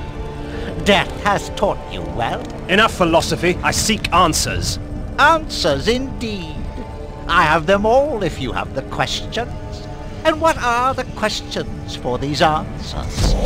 King Ottmar, the only hope to defeat the legions of the Nemesis. King Ottmar, paralyzed by his princess's malaise. King Ottmar, the useless. Pray, good sir, what are the questions? A pox upon your tricks and babble, old man. Answer me this. Who is Malek, and how can I defeat him? All in time, sirrah. Yes, time. Unless you master it, it will master you. And now it's time for your answer. Malek, defender of the Nine, and last of the Seraphim sorcerer priests. His vanity led to the slaughter of the Circle at the hands of the vampire Vorador. For his failing, his spirit was fused to a hellish set of magical armor. He has allowed no member of the Circle to fall since. What of this Vorador? Follow the glow of the Ignis Fatuus to the termagant forest. Ignis Fatuus? The Ignis Fatuus lights the path to hell, nobleman. Your path. Time, Kain? Next time.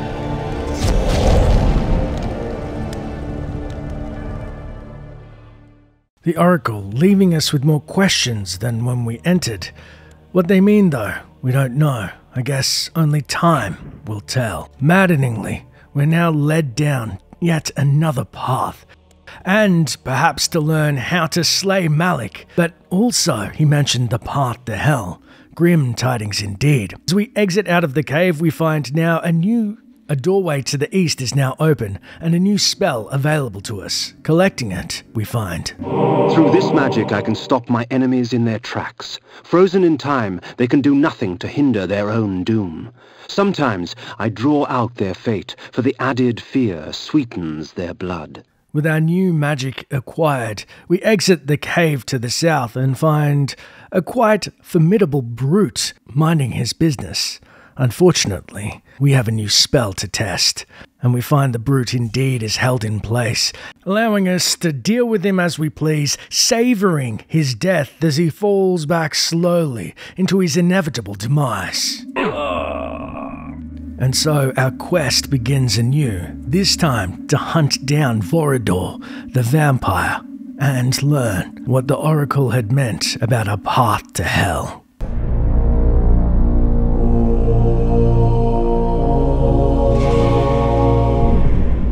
Exiting the Oracle's cavernous dwelling, we resolve to locate the vampire Vorador, stopping only to feed on a wandering gastropod and regain our strength in the process, and pausing to ponder if Vorador will indeed see us as kin and aid us in felling the Hollow Knight Malek as he had previously, or perhaps bemusedly attack us with his undoubtedly formidable combat prowess as an unwanted interloper as we had this poor blood bag. Heading south along the trail, the very flora turns hostile, spitting spiked barbs in contempt of our unwanted trespassing.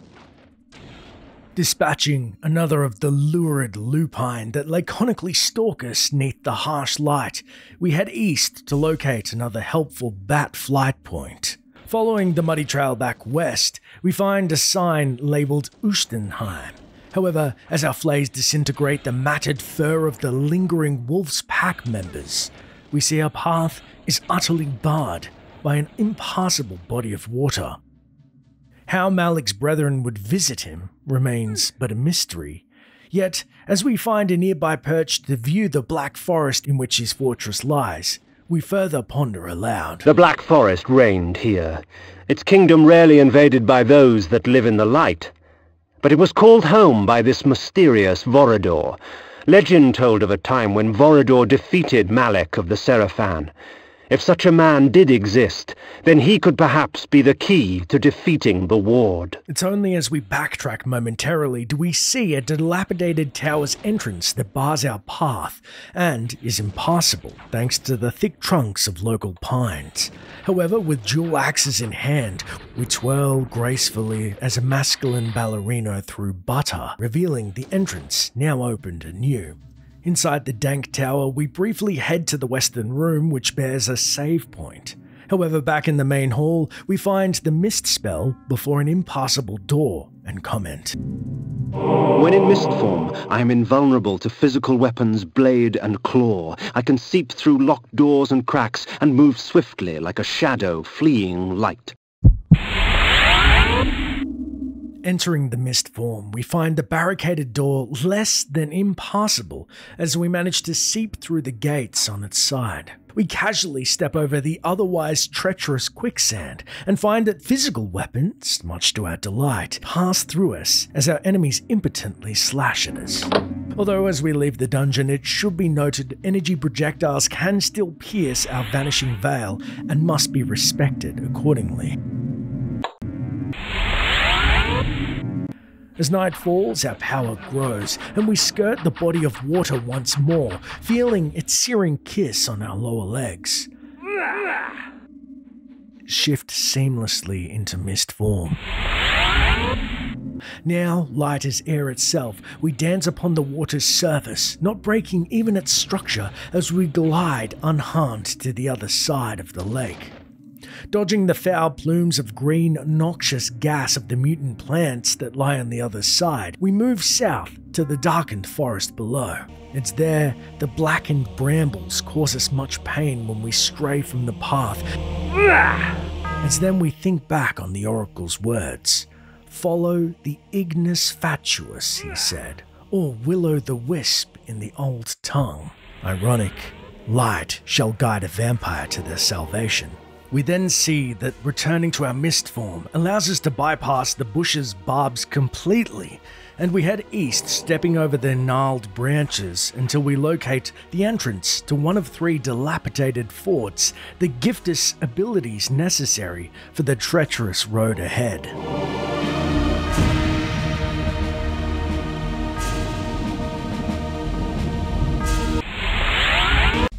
Inside, we see a painting of a sword surrounded by a fiery red on the floor. To the northwest, a door opens to reveal a save point.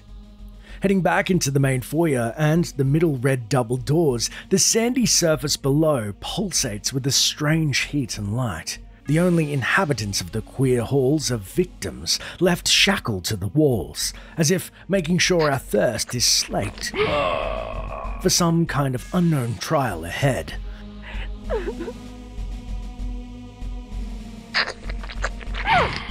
Drinking deeply, we emerge to the south and find ourselves atop a great temple's roof, yet somehow we remain underground. Hearing the familiar voices of bandits abound, we re-equip our dual axes and make short work of the lackeys.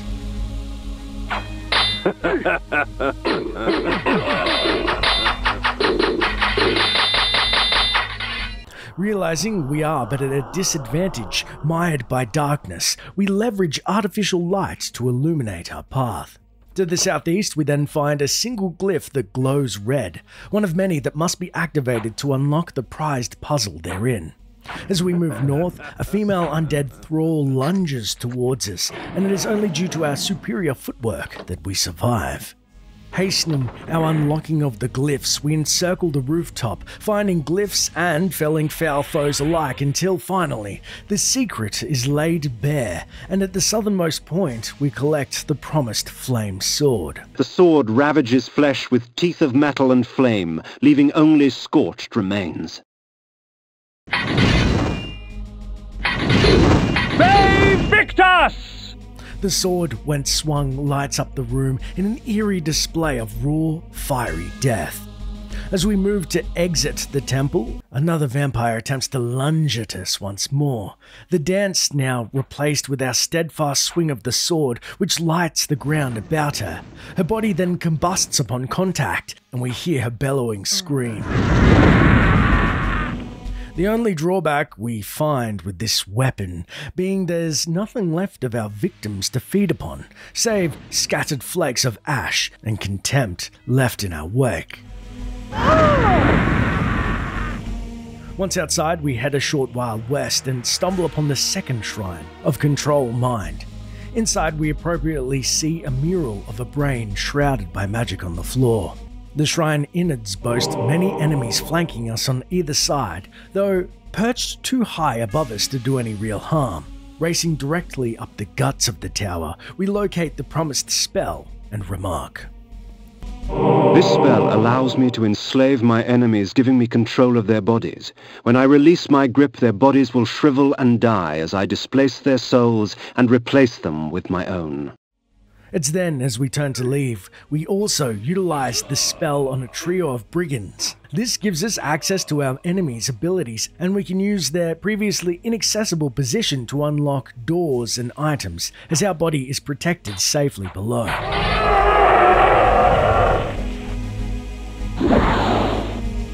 Finally, before we explore the forest further for Vorador's hidden abode, we cross the thorny branches to the southwest and enter the Blood Gout Dungeon.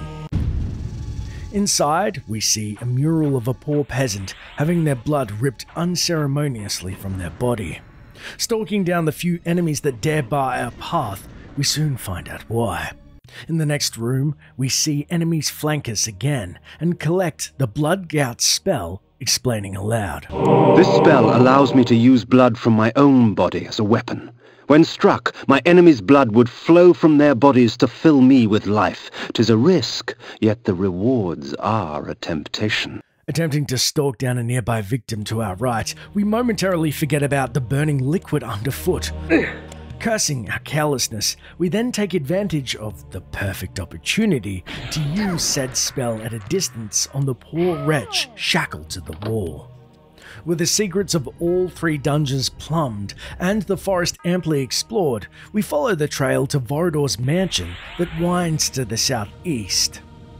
Peppered with magical projectiles from our enemies and pursued relentlessly by undead foes, our magic stores begin to wane, and we cannot help but wonder what compelled Vorador to inhabit this treacherous marsh.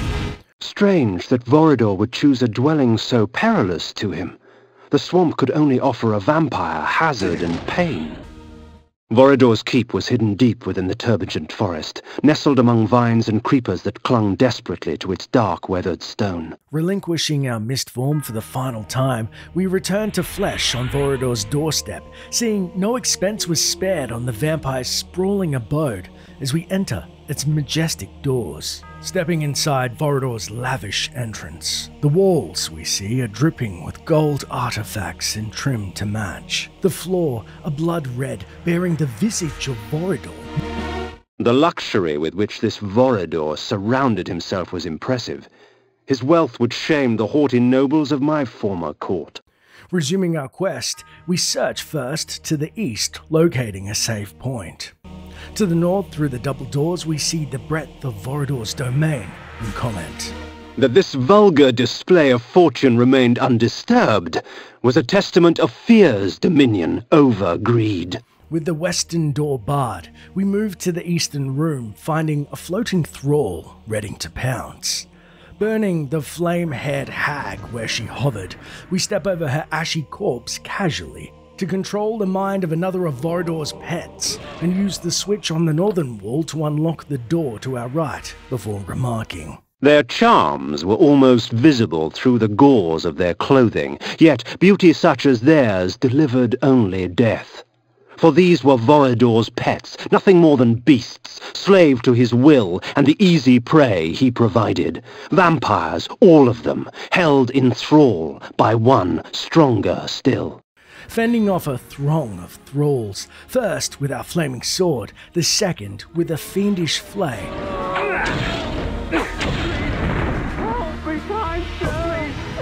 We find the ladies of the house were caught mid-snack, and help ourselves to the pantry of the master of the house. A vampire's feast. Like cattle awaiting slaughter, men and women dangled from the rusted hooks upon the dungeon walls. Blood and viscera frosted the dirt and stone. The abundance nearly overwhelmed me, for blood is the life. In a room to the west, we find ourselves in a similar scenario. A scantily clad thrall moves to attack us, but we, in turn, attempt to dispatch the wicked wench with our sword, which swats harmlessly through the air that lies in her stead. Sensing our disadvantage, we hurl a telekinetic bolt of command across the spikes to her dagger-throwing accomplice. A body now cocooned safely in a magical barrier, the witch's fury is felt as she impotently eats one shuriken after another, succumbing finally to her wounds, as we casually then flip the switch to the next room, and accordingly return to our familiar form, collecting the new demonic chaos armor. My enemies are quite vicious, and the chaos armor extracts from them a heavy price for their bloodlust. The blows are meant for me, but it is their bodies that carry the wounds. With our new thorny hide of protection, we confidently stalk our way through the rest of the now repetitive traps. We find a wicked spell in the northern room awaits our arrival. Oh, to bathe in the blood of others. This spell is especially useful in the face of multiple combatants. Beware those with tainted blood.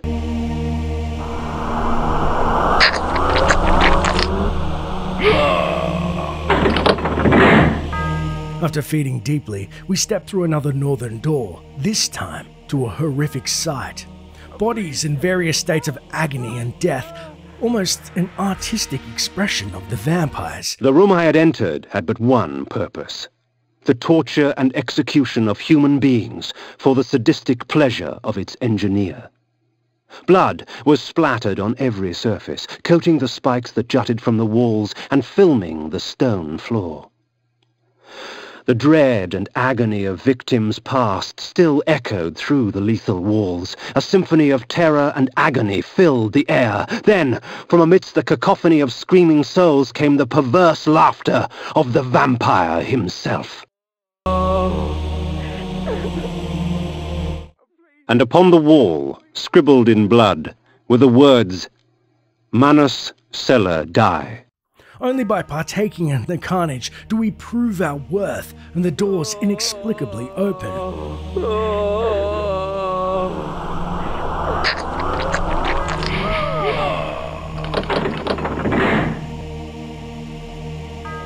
In a western room, after cutting down another underling, we discover a tome that shares secrets of Vorador's vampiric heritage. Amongst Vorador's possessions, I found an ancient chronicle. Long ago, vampires grew in such number so as to capture the attention of the Circle. The Order of the Sarafan, or the Angels of Light as they were called, was instated to counter the menace. Thus, the vampire purge began. Unable to travel forth, we've controlled the mind of an unfortunate adversary who allows us to stroll through the mansion and explore its secrets. In the room to the west, we see Vorador has a particular taste in paintings. The tapestries wove a tale of chaos ignited, an orgy of fire and pain. Undead beings with rotted skins caked with sulphur and ash beckoned at me through a burning abyss. Their tortured stares were a testimonial to the price of weakness. Their fate would not find me. Yet blood calls to blood. The peasant proves quite useful as we puppeteer his body to a northern wall and unlock our final barred entry to Vorador himself.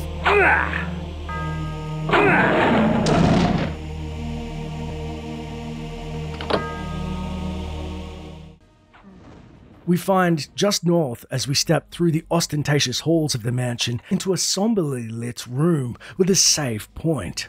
Entering the northwestern door, we find ourselves at the southern point of a long dining table. At the other side, the unmistakable visage of Vorador appears, beckoning us to him. As we approach him, we see something unexpected, the destiny in which we've inherited. In the bowels of that black forest, I found something worse than hell. A vision of what I was becoming. It's not often I see one of our own, especially one as young and foolish as yourself. Nonetheless, drink. Drink deep and indulge your gift. Gift? Vorador thought my curse a blessing. That we were gods. That mortals offered their blood as sacrifice so that we could enjoy our supernatural powers. And somewhere, deep inside my new self, I knew he was right. That mortal dreams were prayers. Prayers to us, begging us for power. I pondered this as the decadent old fool prattled on about his past.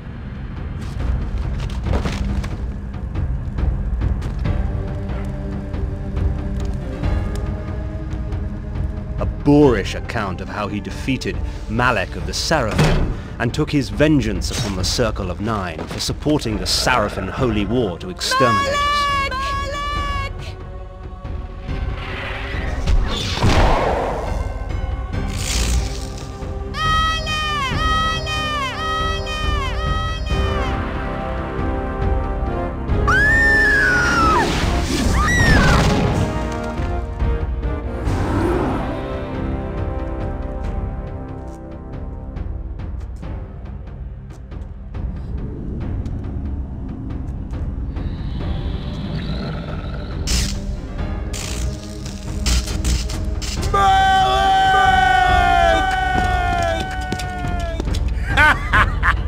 Call your dogs!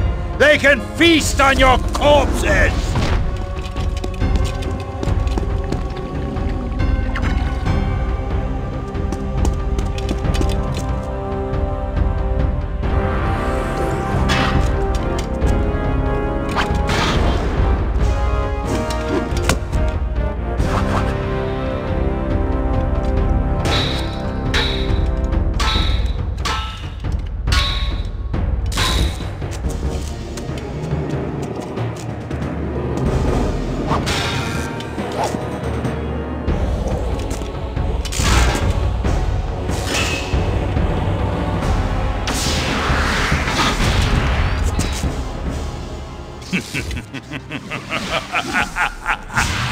After slaughtering 6 of the sheep, I defeated their pathetic little shepherd, Malek. Since then, our kind has not bothered with the cattle, except to feed. And I suggest you do the same. Meddling with the affairs of man can do us no good. Seraphim witch hunts are much too tedious to concern ourselves with. Am I understood, Kain? Good. Take this ring. If you ever need assistance, it will summon me. Despite your youthful arrogance, you amuse me, Kain. It would be such a pity to lose you to the abyss. Now be gone!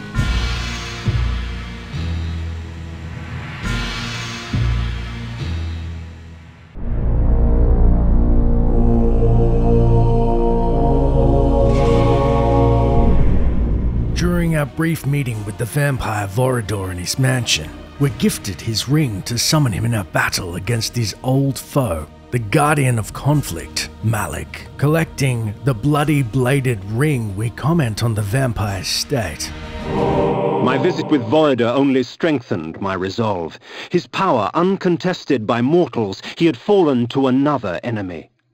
Decadence has claimed itself many a great warrior. Exiting the keep, we then say. And so I left that place, with clear knowledge of what sort of monster I would become if I let my curse consume me, and with an ally for the future. Seeing to the east our path barred by forest, we travel along the western path, finding ourselves at a bat flight point. A perfect time to learn more of our enemies by visiting the former Guardian of Balance, Ariel. The spirit greets our arrival, questioning. Does your patience with the Seraphim grow thin, vampire? Dogs come only when their masters call. I believe some members of the Circle have banished themselves north. Perhaps Dark Eden is the snare you seek. Ariel told me then that the easiest way to find Malek was to force his hand. The ward was sworn to defend the members of the Circle, and so if one of the Circle was threatened, Malek would appear to protect them. She spoke of an unholy union between 3 of the wizards of the Circle, and directed me to their Dark Eden. Curious that a trio of the Circle would gather at this so-called Eden, but we can only shudder at what paradise would look like under the deranged guidance of the Pillar's protectors, now maddened by the death of their kin, Nupraptor. Returning to the outer cave of Vorador's mansion and clearing our path, we soon see the horror the trio have conjured in the distance. A triad congregates at the roof of the world, Kain. A plot to twist the land, to shape the world. North is where your vengeance lies. With the rocky terrain ahead, we resume our wolf form, bounding over ledges and towards our quarry. To the northwest, we find our path is all but blocked, and dispatching the meandering canine lupus, we move east and into the infamous town of Ustenheim, remarking, In my travels I learned much about the legend of Janos Audron. Here in this quaint pastoral village of Ustenheim, that dark enemy was born.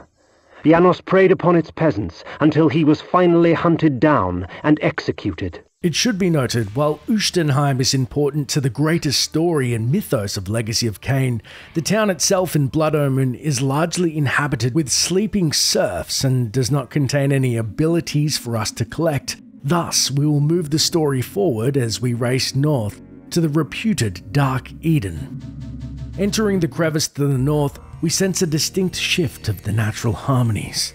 The air thick with pungent aromas tinged by a sickly sweet smell. The source we find is just ahead, as the road is crudely barred with boulders as a warning, but worse yet, a living corpse idles near a fleshy plant that spews plumes of noxious gas. The fleshy sentinel emits spiked barbs that shoot in all directions and catch us by surprise. A hazardous introduction to those who dare flirt with the dangers that lie even on the outskirts of this deadly paradise. Leveraging our magical barrier, we're shielded from any barbs flung our way, dispatching the horrific experiments, barring the fleshy plant that's rooted deep in the earth. We pause to collect ourselves, commenting in disbelief.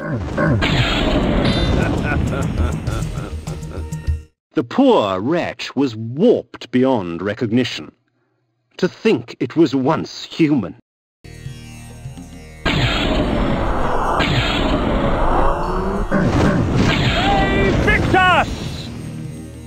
Such strange creatures that had been spawned by this dark magic, things half insect and half mammal, human torsos grafted onto abominations of the flesh. Sick as it was, I couldn't help but admire its creator's ingenuity. A belching bag of flesh that resembles half man, half slug, slivers to halt our intrusion. Above the cancelled congregation, we discover a blood fountain. The blood of ages flows so sweet. Come, drink from us. Your magic energy recovers more quickly, for our blood enhances. Its magic is a welcome gift for the battle ahead.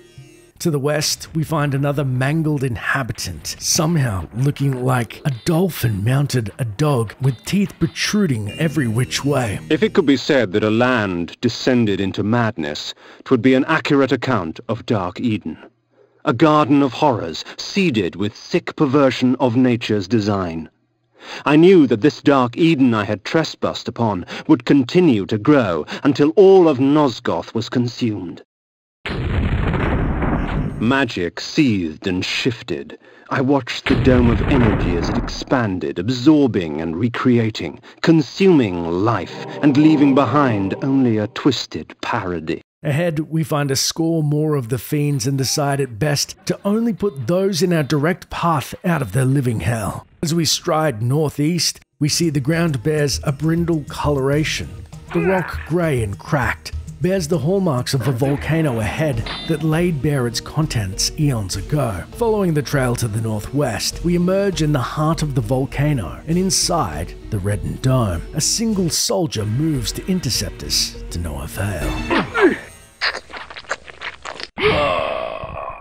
We then stop to recount. I passed through the wall unharmed. It seemed the magic only preyed on things that were alive and pure, or perhaps it simply decided that I was twisted enough. With the Circle's guardians so close, we know that their minions' efforts to thwart us will rise like a tide of blood. Thus, we sprint in our bestial form through the dilapidated village, probing for a way to cross the massive river of lava, our fur singed as we put a stray foot too close to the boiling molten rock.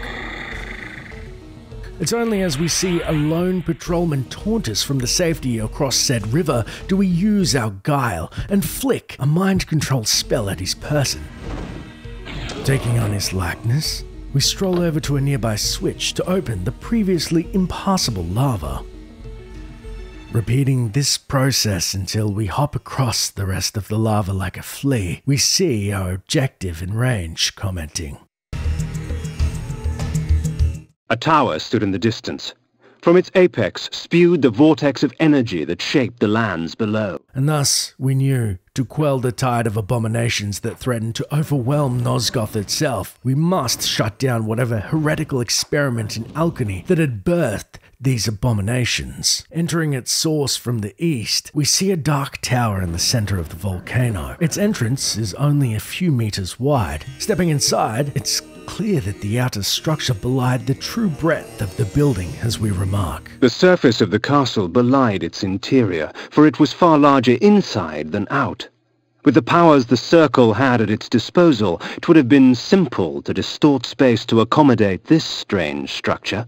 Heading through the western door, we find the ghastly epicenter of experiments. The sorcerer's sanctuary, his laboratory. Inside was all manner of items arcane, pickled bodies, dissected corpses, both man and beast, and metal construct that heaved arcs of energy into the air. I sensed more than one force being manipulated in this place. Strange. Rarely did a sorcerer condescend to work with others.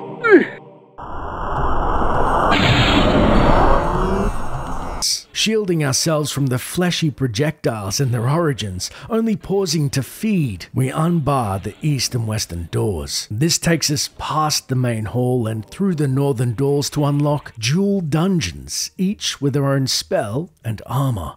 To the west, we see the armor painting and follow its door commenting. This armor, wrought with the blood of noblemen, drains the blood from my enemies for me, leaving me to focus on the slaughter at hand. Back in the main room, we then head up the eastern stairs, seeing a picture of a spirit leaving a body in a gruesome manner. In the next room, we find the spell card. It is a spell worthy of the necromancer himself. This allows me to dissect a creature's soul from its vessel of flesh. For these poor wretches, only oblivion awaits. We then test said spell on the next shambling corpse to surprising effect.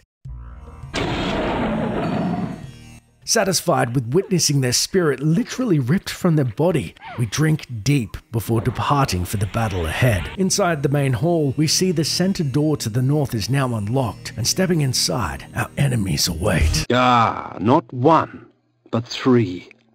Dejul the Energist, Bane the Druid, and Anacroth the Alchemist. How considerate of them to hasten my search.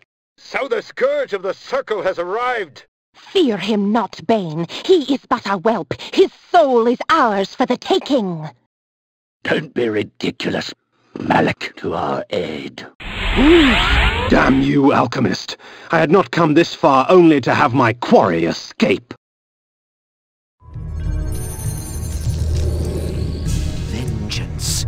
Vengeance for my eternity of suffering. Whelp! As if you knew what eternity was. Grovel before your true master! Never. I'll hack you from crotch to gizzard and feed what's left to your brides.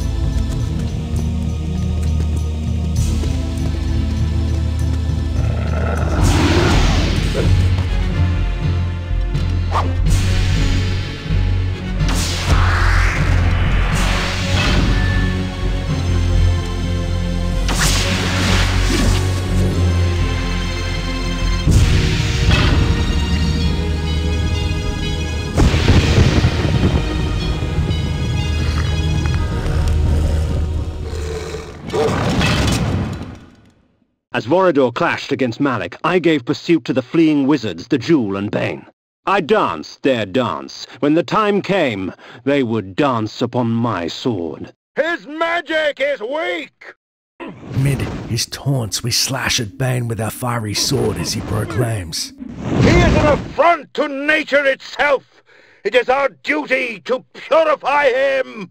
It's not just Bane we're forced to contend with, as we are peppered by Dejul's energy bolts. Taking an unexpected dip, we are now between a rock and a hard place in dealing with the sorceresses. We either fell Dejul but face being drowned by the druid, or we quell Bane's attempt to burn us with an ever-growing puddle network, exposing ourselves to Dejul's energy bolts. And thus, with quick thinking, we cast an energy barrier, allowing us to stalk down Bane first, brandishing our fiery sword as he impotently tries to sidestep us in vain, hoping his cheap tricks of waterworks and cowardice would succeed. With a triumphant cry, we cut down the druid.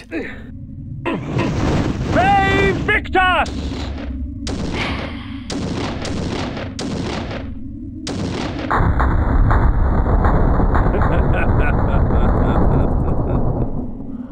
After which his helm lay on the ground, the only evidence of his existence, and we collect it, saying, The antler headdress had broken in the fight, but power still resided in its ivory form. Now, with the druid deceased, we have Dejul to contend with. The energy guardian, however, lives up to her name. Surrounded by 24 spinning orbs, we quickly discern that we cannot breach the gap between us and opt to lob our own projectiles at the vexing vixen. Her orbs spin, protecting her energetic form, but as we fling flays, we find gaps appear in her defenses, and it only takes a few paltry projectiles to pierce her veil and rend her asunder, causing us to chuckle as the earth quakes around her. Shifting into our mist form, we casually cross the river and pluck the Energist's cloak from a lonely island. The cloak was made from an alloy akin to lead, heavy and malleable, woven into fine links. The energy she controlled was stored in this garment. Exiting the small forest via teleporter, we're shocked to find Malek's armored form spread out across the floor. I found Malek's helmet amongst the scattered remnants of his armor, whole and intact. Vorador had finally laid his old adversary to rest. With all 3 totems now in tow, we return to the pillars and Ariel to restore them one by one. The helmet of Malek I placed before the Pillar of Conflict. The pillar accepted its offering. Thus it was restored. The act had taken on the feel of ritual.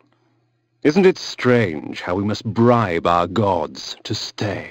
At the foot of the energy pillar, I set the cloak of Dejul. The pillar accepted its offering. Thus it was restored. The antler headdress of the druid Bane I lay before the nature pillar. The pillar accepted its offering. Thus it was restored.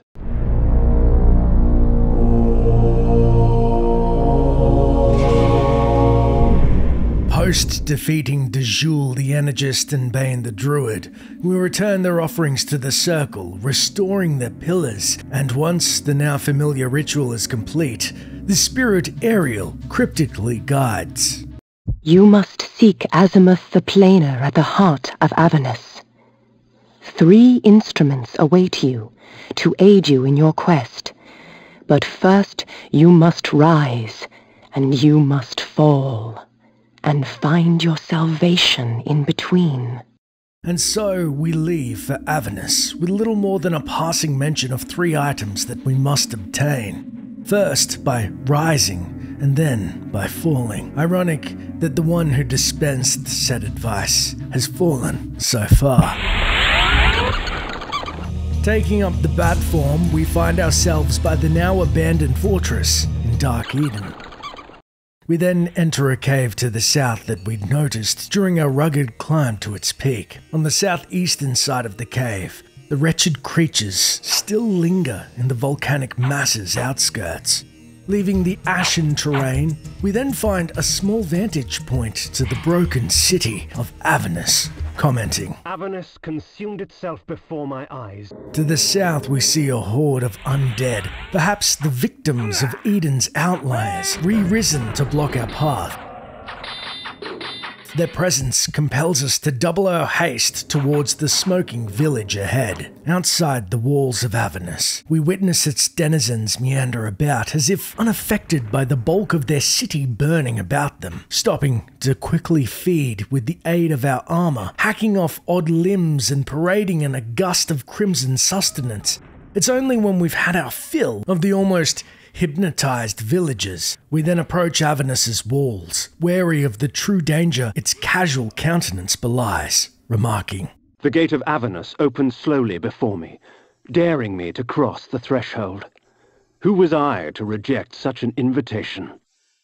Entering the walls of this city, the facade remains almost wholly unmolested. Well, superficially. Much to our surprise, the guards sprang on us as if awaiting our arrival.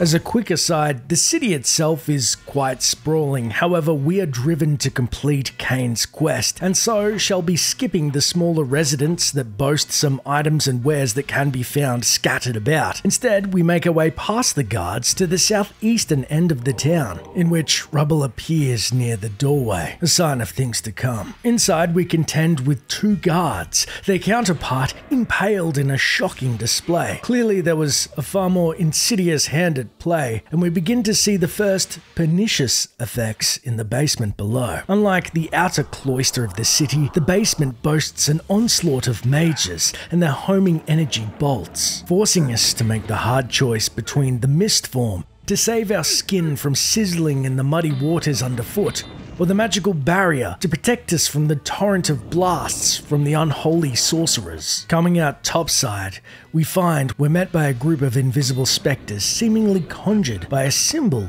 written in blood. Stepping outside, we then find that this is just the beginning of unholy conjurations, as we see before us the maleficent handiwork of a far more sinister threat at hand. The city was paved in blood and flesh. Yet what would have appalled me in life only tempted me in death.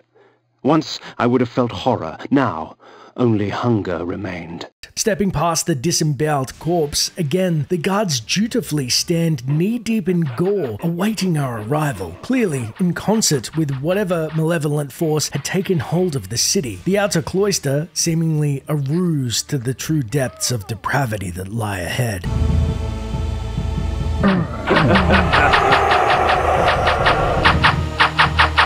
Avernus lay in ruins before me. Whatever hand slaughtered its people ravaged the city as well.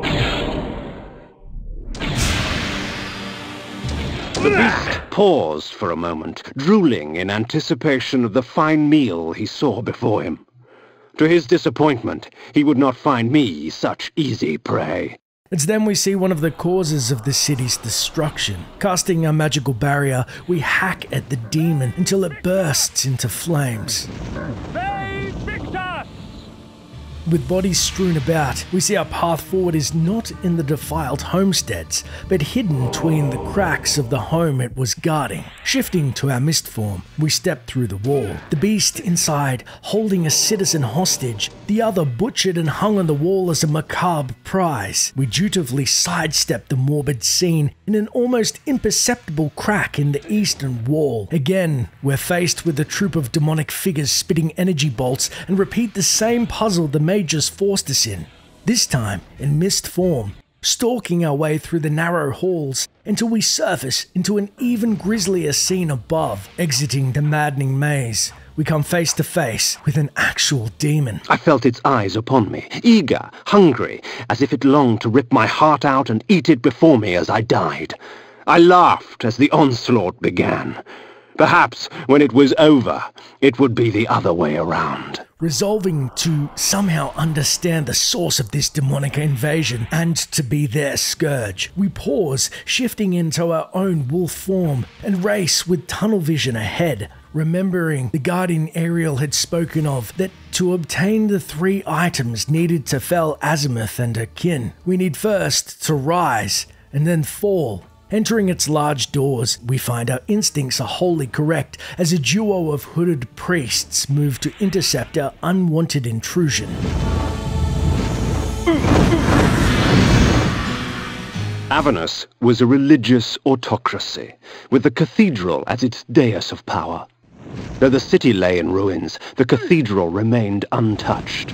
The demons knew better than to bite the hand that feeds them. As irony would have it, unlike the city, the church's architecture remains somewhat pure, serene even. However, the dark intent of its new inhabitants and taint permeate to its core. The layout seemingly a maze of teleporters that require the most patience of mind to find the hidden switches. Pressing forward with the patience of a saint, unlike the demons, we dodge the deadly claws of the entities that claimed the structure for their own demented desire. But what did the former inhabitants seem to covet? The demonic entities didn't merely dwell here, but rather seemed to be searching for something powerful, hidden, and elusive that we certainly are destined to find first. It should be noted, in our southeastern room near the main hall is an easily missed exit to the south that leads to a hellish area laden with bone and gore.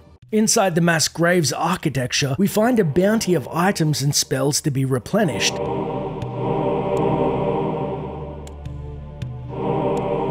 Heading through the central path leads us to a single book, next to a skull and sword atop a dais, and holds an interesting bit of lore.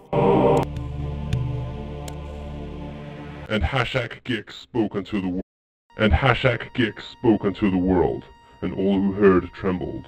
Bring me your firstborn, and shed their blood upon the altar of the world, so that I may take nourishment from them. Do this without question, or suffer my wrath for eternity. And its will was done. Back in the church's main nave, past the altar to the east, we enter a room with a picture of a serpentine sword, which is the first dungeon of the area, that of the Soul Reaver. As Ariel had correctly divined, we indeed are transported higher into an almost astral plane-like area, dodging arrows and icy floors underfoot, traps set by its unknown guardians, whose mystical blood replenishes our magical stores. Perhaps they are spirits bound to guard the blade.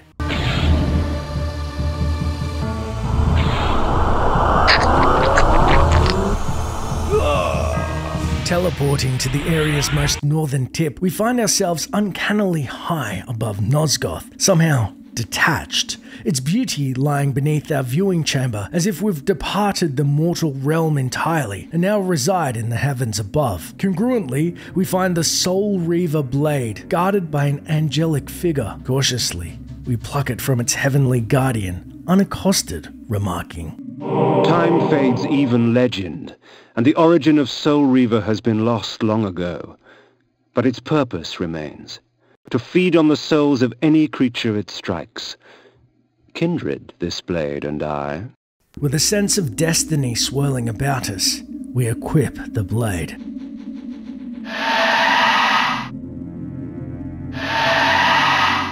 With our rise complete, we then look at our next step, to fall.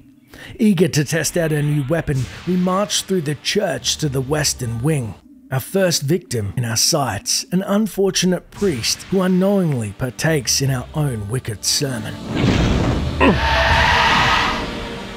The Reaver swaths through the air, leaving the priest in pieces, drinking deeply in its own primal screech, lusting for souls that it had been starved of for an unknown time. As an aside, although its power is indisputable, this mighty weapon is said to destroy all things with one swing. Obviously, this prevents us, like axes, from drinking blood. Furthermore, there is a cost for such power. Use of the sword drains magic on a 1-to-1 ratio with the hit points of the creatures killed. For instance, if we destroy a creature with 30 hit points, it will drain 30 magic points. If we run out of magic, the Soul Reaver converts to just a regular iron sword. Obviously, it also stops us from using magic spells and objects with its two-handed nature, hence why we still rely on our flame sword for most of our grunt work ahead. Exploring the church's eastern wing, we find ourselves by a picture of the coveted Wraith armor and a Cerberus-like hound defending its dungeon's entrance. Indeed,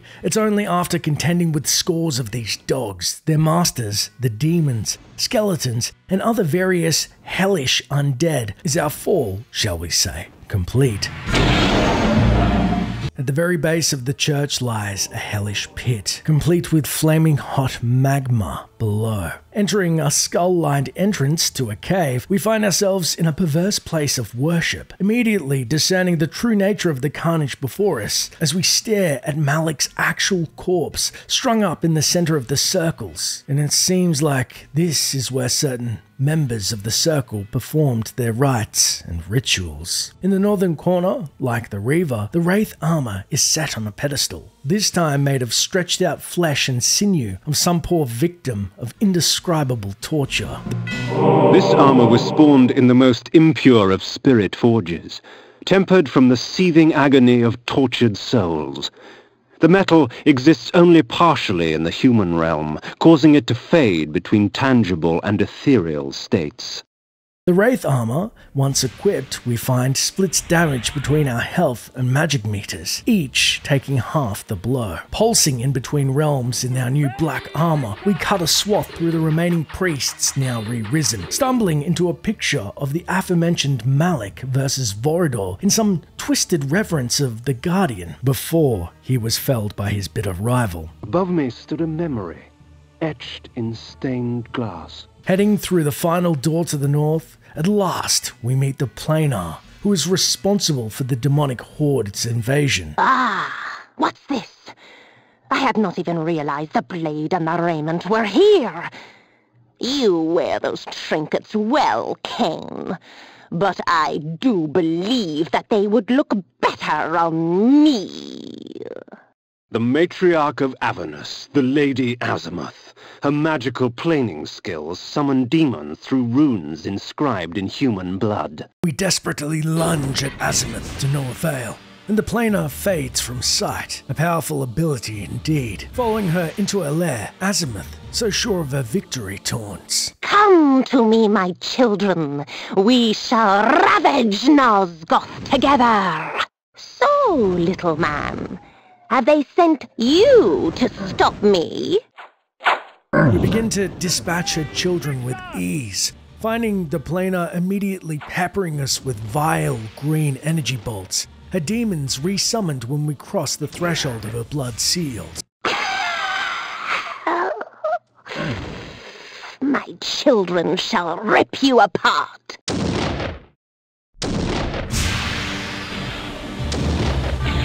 Come, my demons, let us sup on vampire blood. Desperate, we charge at Azimuth. However, when we breach the gap, the Planar lives up to her name, teleporting to the opposite end of the room, all the while dancing and laughing, peppering us with green energy bolts. Again, we chase her down. The flame of our blade then barely licks her hide before she escapes. Wholly frustrated, we again dispatch a demonic duo, but instead of crossing the seal, we plant ourselves firm. Remembering the Soul Reaver, which cries for the Planar's soul, we realize we have but one gambit at beating the bald Banshee. Divining her cheap trick, we hurl an energy bolt from across the room, which she dutifully teleports away from, to us and the Reaver's biting embrace. For all her magic, the Lady Azimuth was little trouble. Once her demonic thralls had been dispatched, she fell quickly to my blade. Azimuth's third eye, a gift from the Pillar of Dimensions, allowed the planar sight into other realms. The pillar reclaims its own.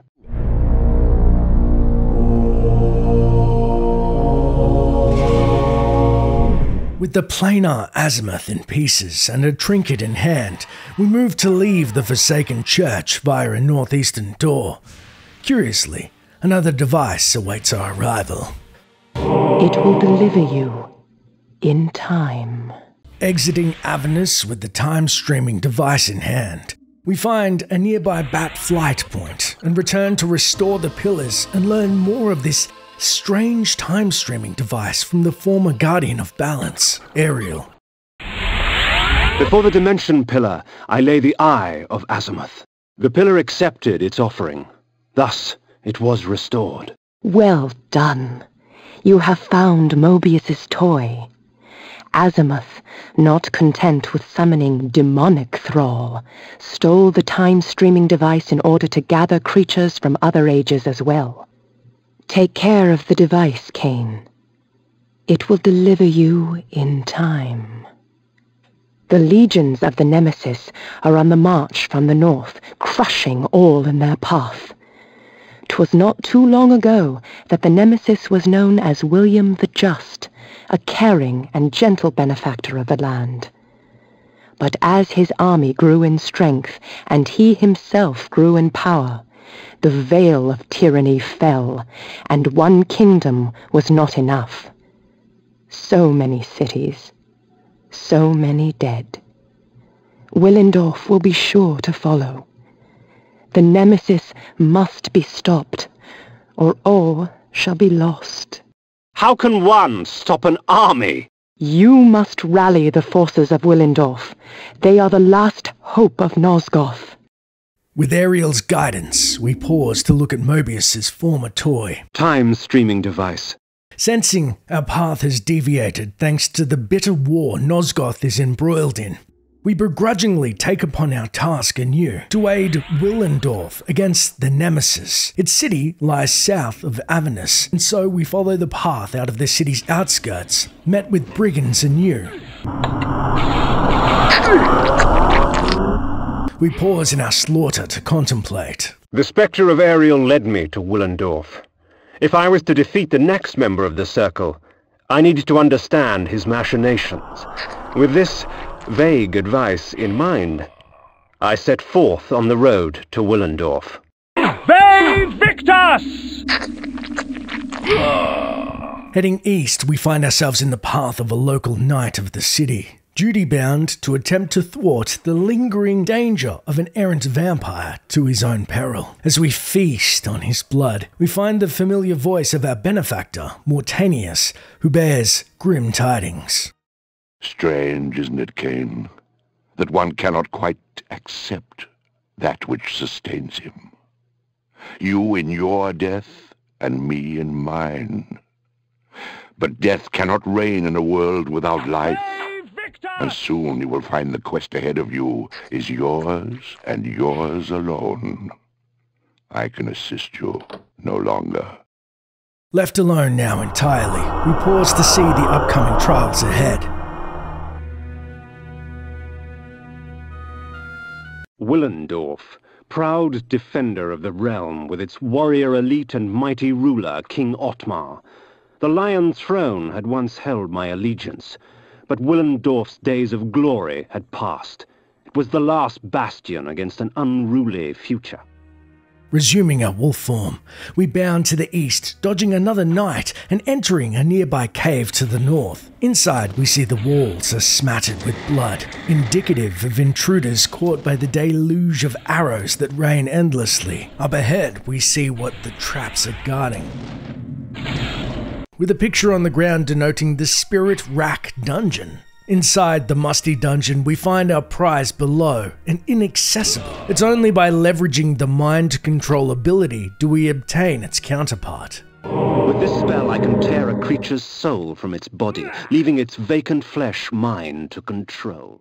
Activating the ability, we use our enemies as pawns, allowing us to possess their form and exit the cave, bounding down the path and ignoring the dreary denizens and guards alike to find another cave below of an equally important blood fountain. The blood of ages flows so sweet. Come, drink from us.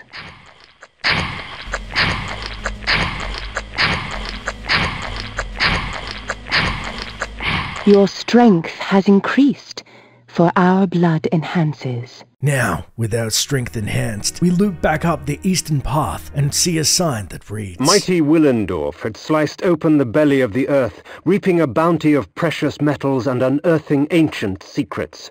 Of these secrets, I had heard of a tomb that contained an ancient forefather of King Ottmar himself. Within the tomb, a fountain of blood would allow me to cast the most noble of illusions and gain entry to the city of the mighty lion.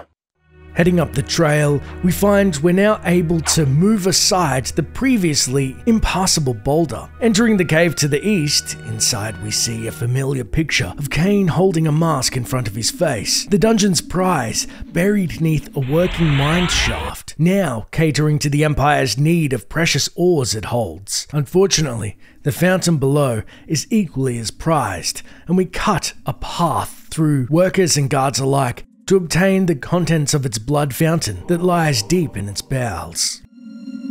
The blood of ages flows so sweet. Come, drink from us. Unlike the Mask of Disguise, this spell actually allows me to cast away the guise of death for a time, allowing me to walk among the living undisturbed. The spell also provides a visage of nobility, for there are many who would easily divulge more to those of high-born blood. Exiting the final cave with disguise intact, we find ourselves on the eastern portion of Willendorf. As a somewhat predictable aside, Willendorf is a sizable location worth exploring. However, for expediency's sake and the pressing matter of the Circle and the Nemesis spelling Nosgoth's doom, we forego the urge to pilfer each individual abode's contents. Instead, momentarily we stop by Willendorf's library found to the south. Once inside, we comment. The great library of Willendorf, filled with dull tomes of trite accounts by pompous historians about matters that couldn't possibly be of interest to anyone but themselves. In the northern room of the archives, we do happen to stumble upon quite an interesting piece of literature regarding the nature of the Circle's guardians. The book spoke of the birth of the Circle. The Circle served the Pillars, protectorates to the strange power that gives life to our land. At the unlikely death of a member, the Circle remains broken for a time until the Pillars can cull a worthy successor. I came upon another book of interest, buried deep amongst the library tomes. It spoke of a small cult that existed in Nosgoth ages past. Wherever they travelled, strange tales of human possession would follow. Little is known of the god they worshipped. Heading north, we find the proud lion's den. However, entering with our regal front intact, we see Ottmar's once befitting sigil belies a broken man atop a throne. The court of King Ottmar, shades of my former existence, proud and self-absorbed, surrounded by all the finery of the realm, secure in their ignorance. As I walked among them, I smirked, thinking of the carnage befall them at the hands of the legions of the Nemesis, the glorious flames, and the inevitable rape and pillage. Out of my way, peasant! The stench of the fields hangs over you like a pall. The king sees no one. He is in mourning for the princess. He'll be in mourning for his kingdom soon, and he'll mourn for you even sooner if you don't get out of my way! And so I won my audience, such as it was, with Ottmar. He cared not for the invading armies from the north, only of the plight of his child. Her birthday present. To celebrate her birthday, I declared a contest. Whoever created the finest doll in the realm would be granted a royal favor. Hundreds of dolls were brought, but the winner was obvious. Elzevir, the doll maker, created a toy of such beauty that all were captivated by it.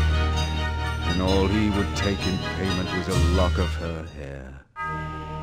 Soon after, she became like this, a lifeless puppet. Whoever restores her to her former self shall have this kingdom.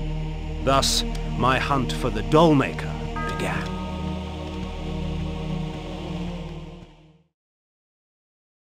My daughter. I fear I shall never hear her delicate laugh again. Oh. Ottmar slumped on his throne like a rag doll, his beard matted with tears of his own self-pity. In my court, he would have long since been usurped by one stronger, but in Willendorf they worshipped him, even in his weakness. I wondered what Willendorf would do when Ottmar's death finally arrived. With one step forward and two steps back, we begin our new objective, to hunt down this toy maker, thanks to a western underground path found near the exit of the castle that supposedly leads directly to his lair. Through whispers of the court, I learned that the army of the Last Hope, Willendorf's proud militia, was in no condition to fight the invading legions of the Nemesis. They were busy scouring the lands to the north in search of the Dollmaker and Ottmar's daughter. I also learned of a tunnel, which would take me rapidly from Willendorf to the suspected area. Although the guards swarm us as our noble guy slips, our purpose takes precedence, and we stride through the castle's narrow halls and emerge to a wholly different scene. Finding ourselves in the wretched cold on the western side of a fortress, the Nemesis guards, garbed in demonic red armor, rush to meet us in battle. Be victor!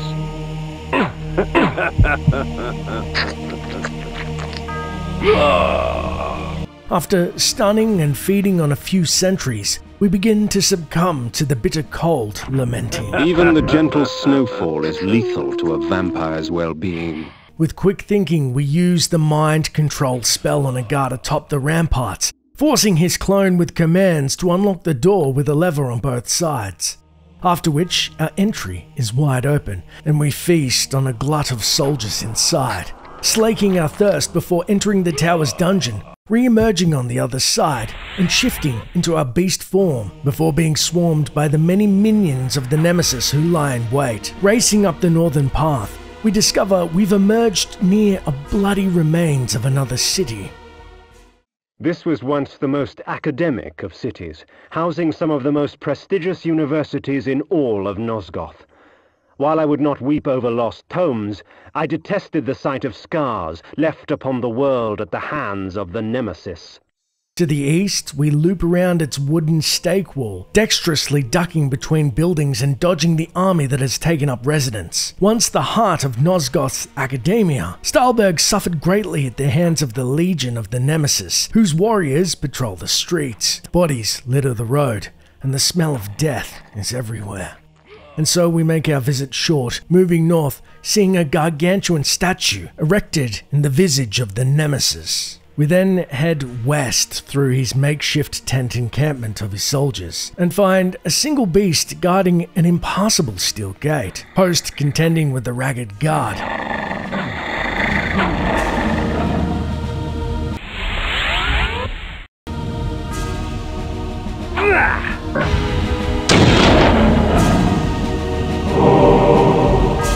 We then leverage the holes in the tattered fabric, seeing another of its kin meandering about and casting Rack Mind to take control of the bizarre creature. His doppelganger easily unlocks the gate in the process. Heading north of the icy field ahead, we finally find the sprawling abode of the infamous toy maker. The interior littered with odd dolls, toy bears, and other creations left to gather dust. The music then changes to an unsettling melody that perhaps was meant to amuse a child. However, it takes on a more sinister tone, more aptly described as a trance or lullaby of a madman. As we traverse the perverse palace of the lunatic, we learn at closer inspection the beasts we burned outside were mere puppets to this toy maker, bound to serve his every whim. A rather grim fate and twisted as any creation that we'd seen thus far, at the hands of the Circle. Plumbing its depths, we finally encounter the deranged toymaker in his queer workshop of horrors. Elzevir, I have come for the soul. So, Ottmar sent you to kill me, eh? I can smell him on you. Or is that the stench of the grave?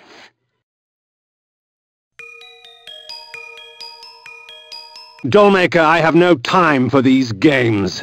The soul is mine! I earned it! Ottmar gave it to me! Then you shall earn it with blood.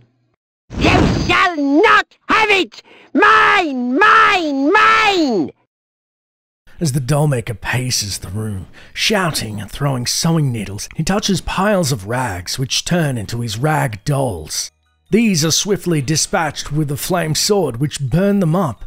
Otherwise, they simply reconstitute after being hit. However, every time we strike the dollmaker, as projectiles will do him no damage, a teddy bear emerges from the cupboard and attacks us. These explode when touched, hence why we need to hit them at the farthest reach of our sword, or when in a protective cocoon of magic to avoid taking damage. Finally, after enough hits, the dollmaker loses his head.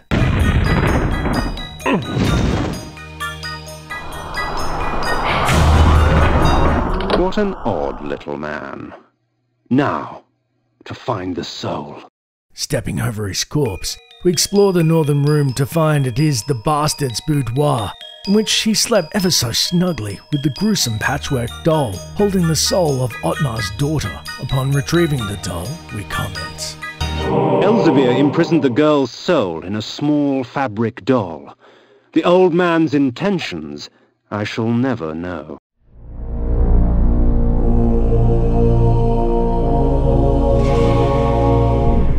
With the demented dollmaker Elvizir dead, and Ottmar's daughter's avatar, a doll carrying her soul in hand, we depart the icy fortress of the deceased toymaker, making haste via flight to Ottmar's castle in Willendorf.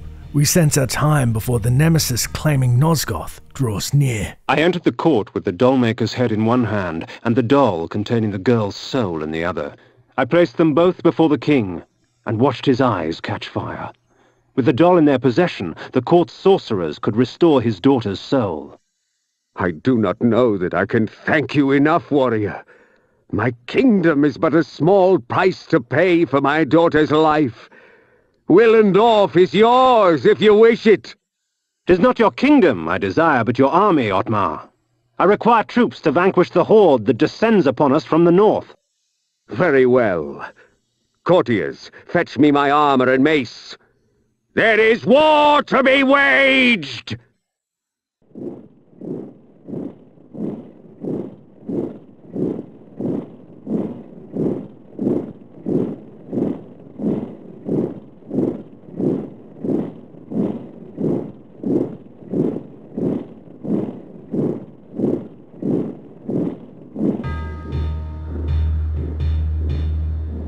The scourge of Nosgoth is upon us, friends. We shall die today as heroes, lest we live tomorrow as slaves.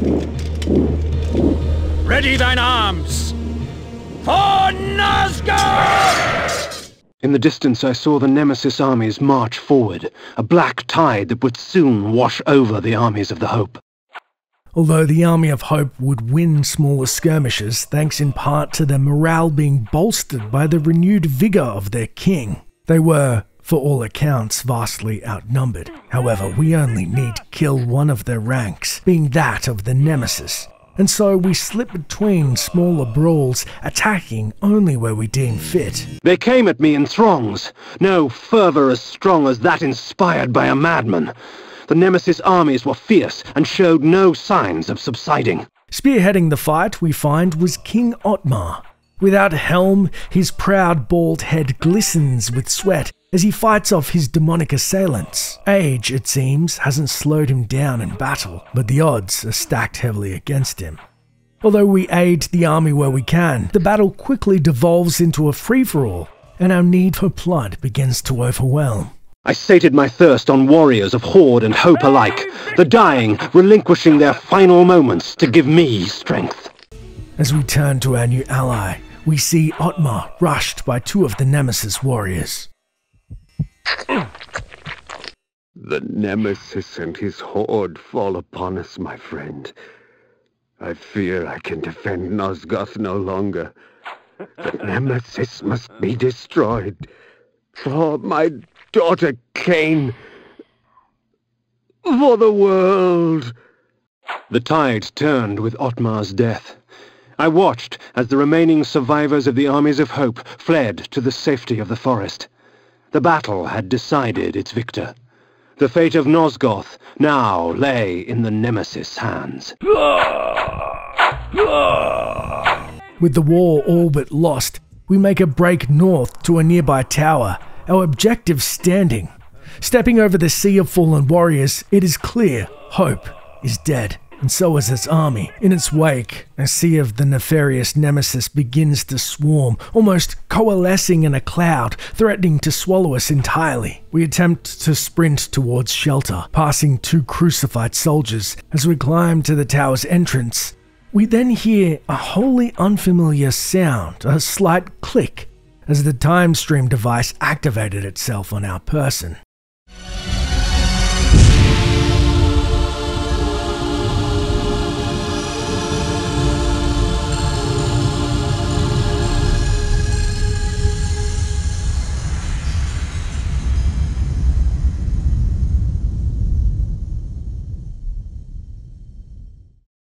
At once the battlefield was gone.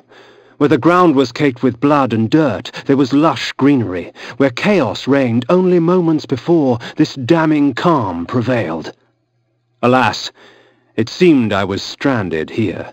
The time-streaming device lay in pieces at my feet.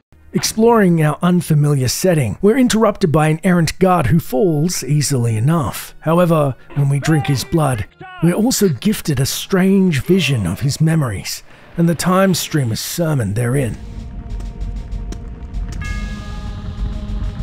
Would you stand idle as vermin destroy your crops? No! Has your house burned? No! Will you allow this evil to continue? No! Will the wickedness end? It must! Do you believe? Yes! Then take me to your king, so that I can prepare you for the onslaught. Knowing now it was Mobius who orchestrated the rise of the Nemesis, we make our way north on a quest to hunt down William, this time without his army on our heels. We soon see the town of Stahlberg intact, and beyond to the north, an unfinished statue of William. Everything suddenly becomes clear, and we comment. Ah, so it seemed I was in the land of William the Just. 50 years before the battle I had just escaped would take place. Further north up the path, we find the young king's citadel, still heavily guarded by his demonically armored soldiers, but not entirely impregnable. The stronghold of William the Just. 'Twas time for me to pay a visit to he who would become the Nemesis and force Nosgoth on its knees. Drinking deep from the Crimson Soldiers, we enter William's fortress.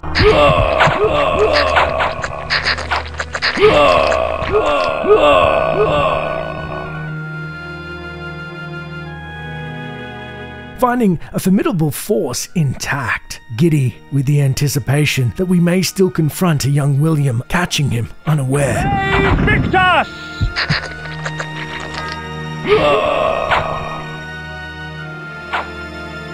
We cast Repel on ourselves as to step past his forces, who attack with their crude weapons in vain, finding the king, unfortunately, and the time streamer mid-conversation below. Yes, these weapons you've provided will see to that.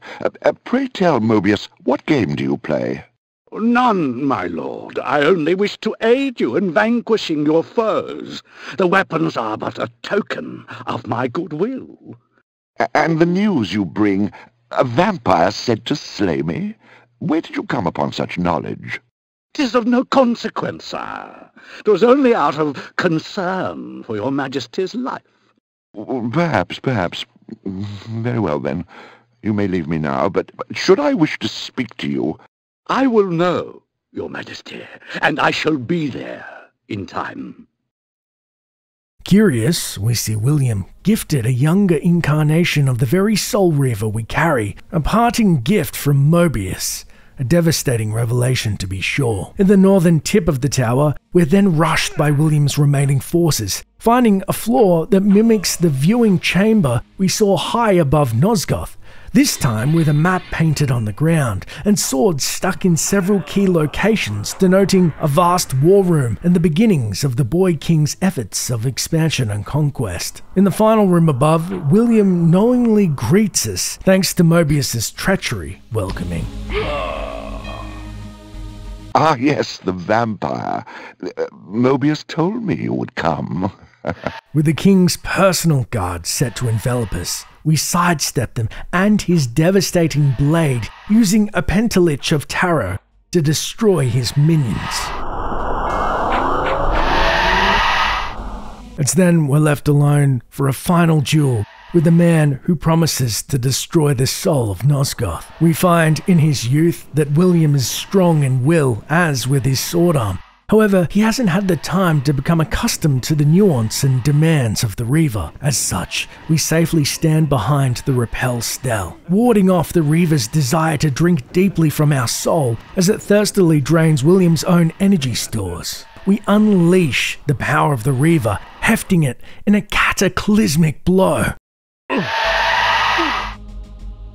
As his guards rushed to save him, William the Just's blood was already renewing my strength, replacing the life his sword had stolen from my veins. The poor fools, come to aid their fallen leader. Let us have some amusement.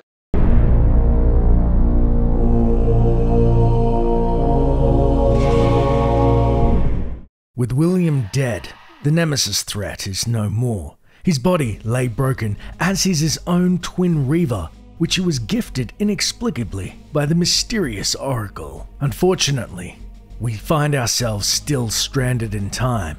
But as fate would have it, time is inexplicably on our side. As we head to the northern room above, we find a twin time-streaming device intact.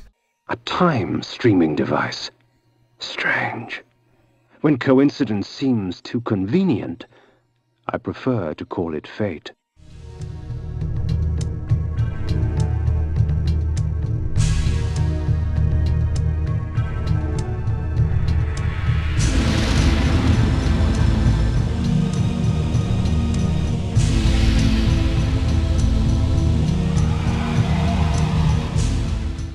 With William the Just dead, Mobius's plans have been thwarted. His pawn was removed from the game.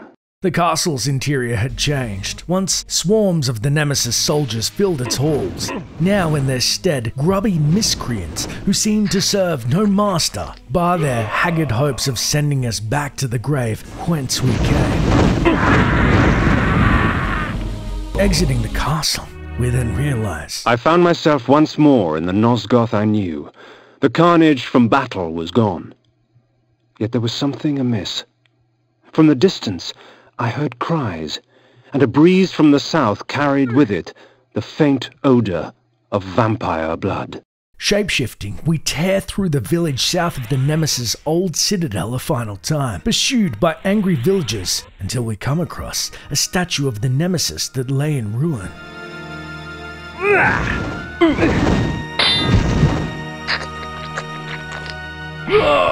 Twould seem the folly fell upon my own shoulders. With their sainted King William dead by my hand, the people of the land were consumed by a hunger all their own, for vampire blood. Indeed, our revelation is a bitter pill. Somehow, we are now a greater target of the ire to the humans of Nosgoth, actively hunted through Stalberg to the south. As I wandered about more, the shrieking and cheering became more apparent and defined. There was some sort of gathering to the south, for with each cheer I smelled an outpour of blood. I make no pretense to justify my killing, yet these vampire hunters would cloak their bloodlust beneath a veil of righteousness. Hypocrites! They would make themselves judge and jury. Very well then. Let us see how they...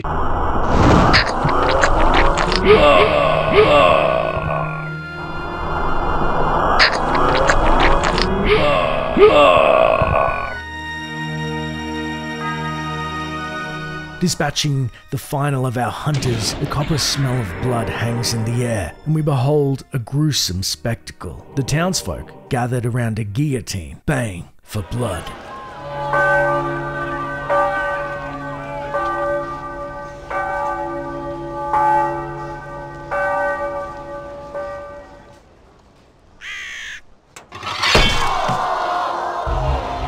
We are free of this unholy scourge! Not yet, my friend. Would you be free of the plague if only one city was cleansed? No! Would you spare one wolf in the pack that has devastated your herd? No! Then let us destroy them all! Yes! He is the last! Destroy him! The people will not rest until Nosgoth is purged of your kind. I had been betrayed. In my haste, I had not realized it before. That sigil on his forehead, the Oracle of Nosgoth, was in fact the time streamer Mobius, and I had followed his advice. How much of my quest was of his design? Willendorf? The Battle of the Last Stand? William the Just? Was this the trap he had fashioned for me? We will send you back to the grave, whence you came, vampire.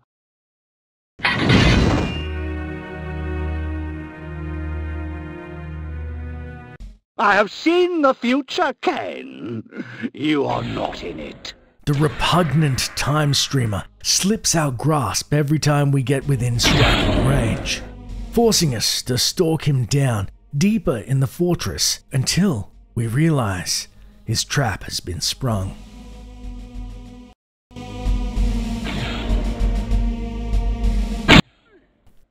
Mobius then begins to pepper us with energy bolts, semi-safe atop his own perch. However, we are not defenseless and encapsulate ourselves in the repel spell, warding off his pathetic magics with ease, and unleashing a torrent of bolts back at the schemer who desperately summons forth aid from different ages. A Pentalich of Tarot obliterates his first wave of enemies, much to his chagrin.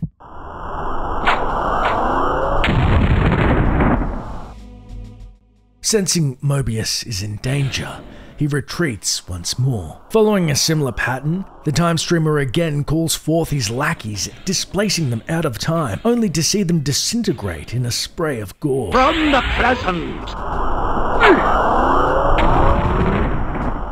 Mobius, clearly desperate, slips our grasp atop the final platform. Above us he stands and calls forth his most prized of puppets. And from ages yet to come. Contending with the greatest and perhaps most handsome warrior in Nosgoth is no easy task. His Kain doppelganger attacks with the fury of a burning sun. However, what it possesses in raw melee prowess, they are but a copy nonetheless. And while our magical barrier takes a beating, we quickly discern the one gift that had broken upon the Nemesis corpse that Mobius himself had gifted. The Soul Reaver. What better weapon to fell our false future self with? Mobius mistakenly steps down from his perch, unfortunately, as he materializes directly into the path of a single mighty swing of the Reaver.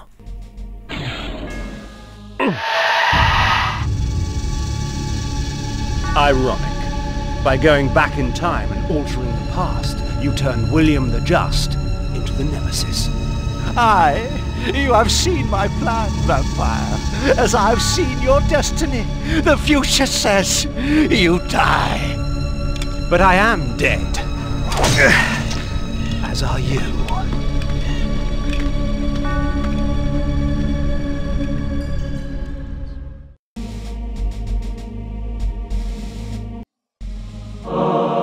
I knew that Mobius's hourglass was the focus of his time-streaming magic.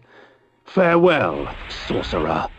The sands of time have ceased to flow for you. With Mobius dead, we've returned to the pillars for the Guardian of Balance Ariel's advice in finding the elusive final members of the Circle.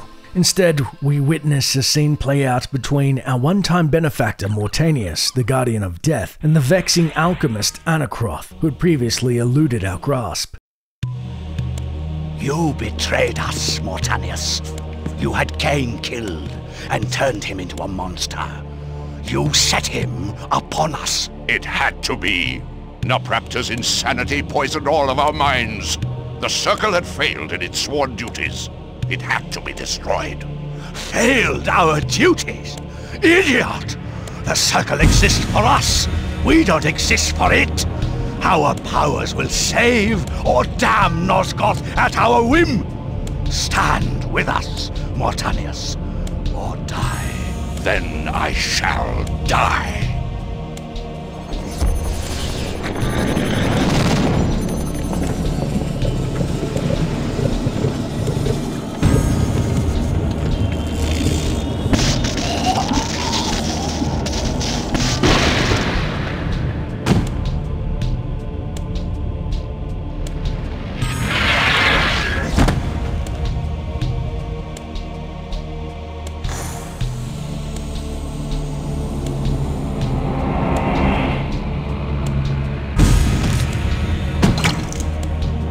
If the Circle is to be destroyed, you have to die as well, Necromancer.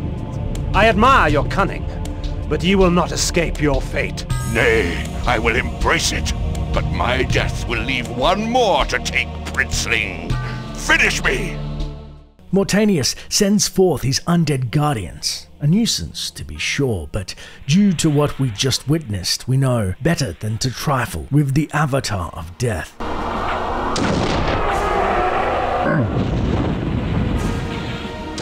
Two summoners block our path, but we focus them down lest we're overwhelmed by the infinite army of the undead. Once our path is unobstructed, we rush Mortanius, repel barrier already intact to bear the brunt of his first volley. However, to our surprise, he stands firm, eating the end of our blade with several slashes, all the while as he takes the brunt of our attack, summoning minions in a bid to deter our onslaught to no avail. Falling into nothingness, we believe ourselves victorious, somewhat prematurely, as explosive neon green skeletons begin to appear in waves. About facing, we find their source. Slashing through his flesh in a voluminous gush of blackened blood, the necromancer's body finally falls into nothingness, by his robe left behind in a pile, or so we thought.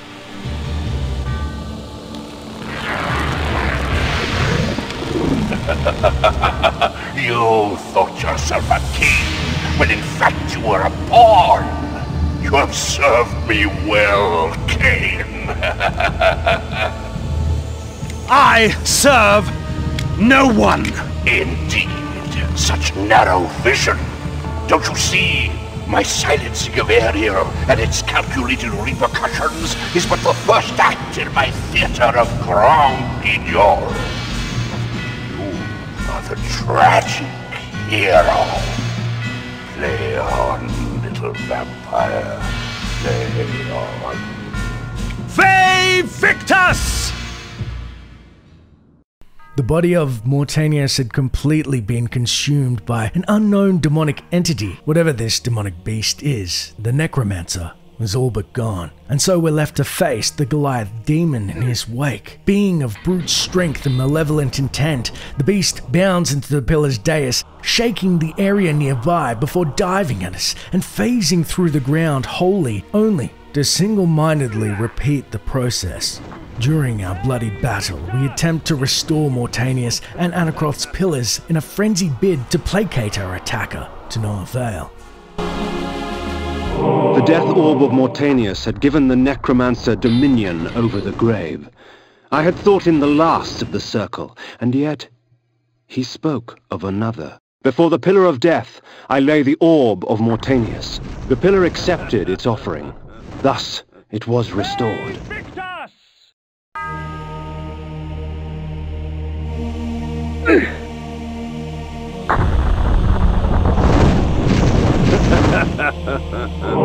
Anacroth's magic was contained within the metal of the scales and would eventually be released back into the pillar from whence it came. The scales of Anacroth I lay before the Pillar of States. The pillar accepted its offering. Thus, it was restored. We then come to the conclusion. This is, for all intents and purposes, a war of attrition. Ironic. As a human, we would have been slain instantly. But as a vampire, we would be sustained by hearts of darkness. The vampiric gift of unlife gifted to us by Mortanius himself. The one obstacle that obstructed the demon's goals of pure domination. As night falls and the wind howls with the stinging rain upon our skin, our battle rages on. And we know what we must do. Drawing the Reaver, we focus our energies of very being into the blade, becoming one for a final, unassailable strike that rends the beast asunder.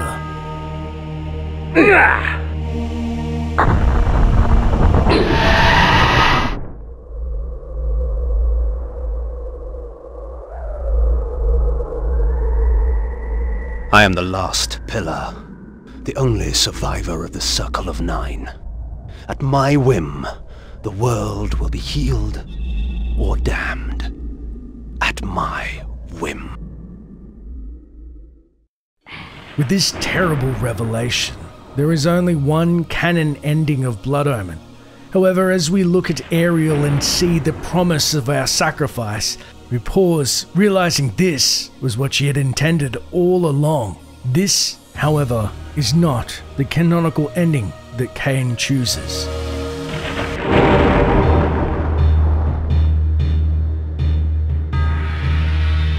In his life, he was unknown, a petty noble. In death, he was unknown.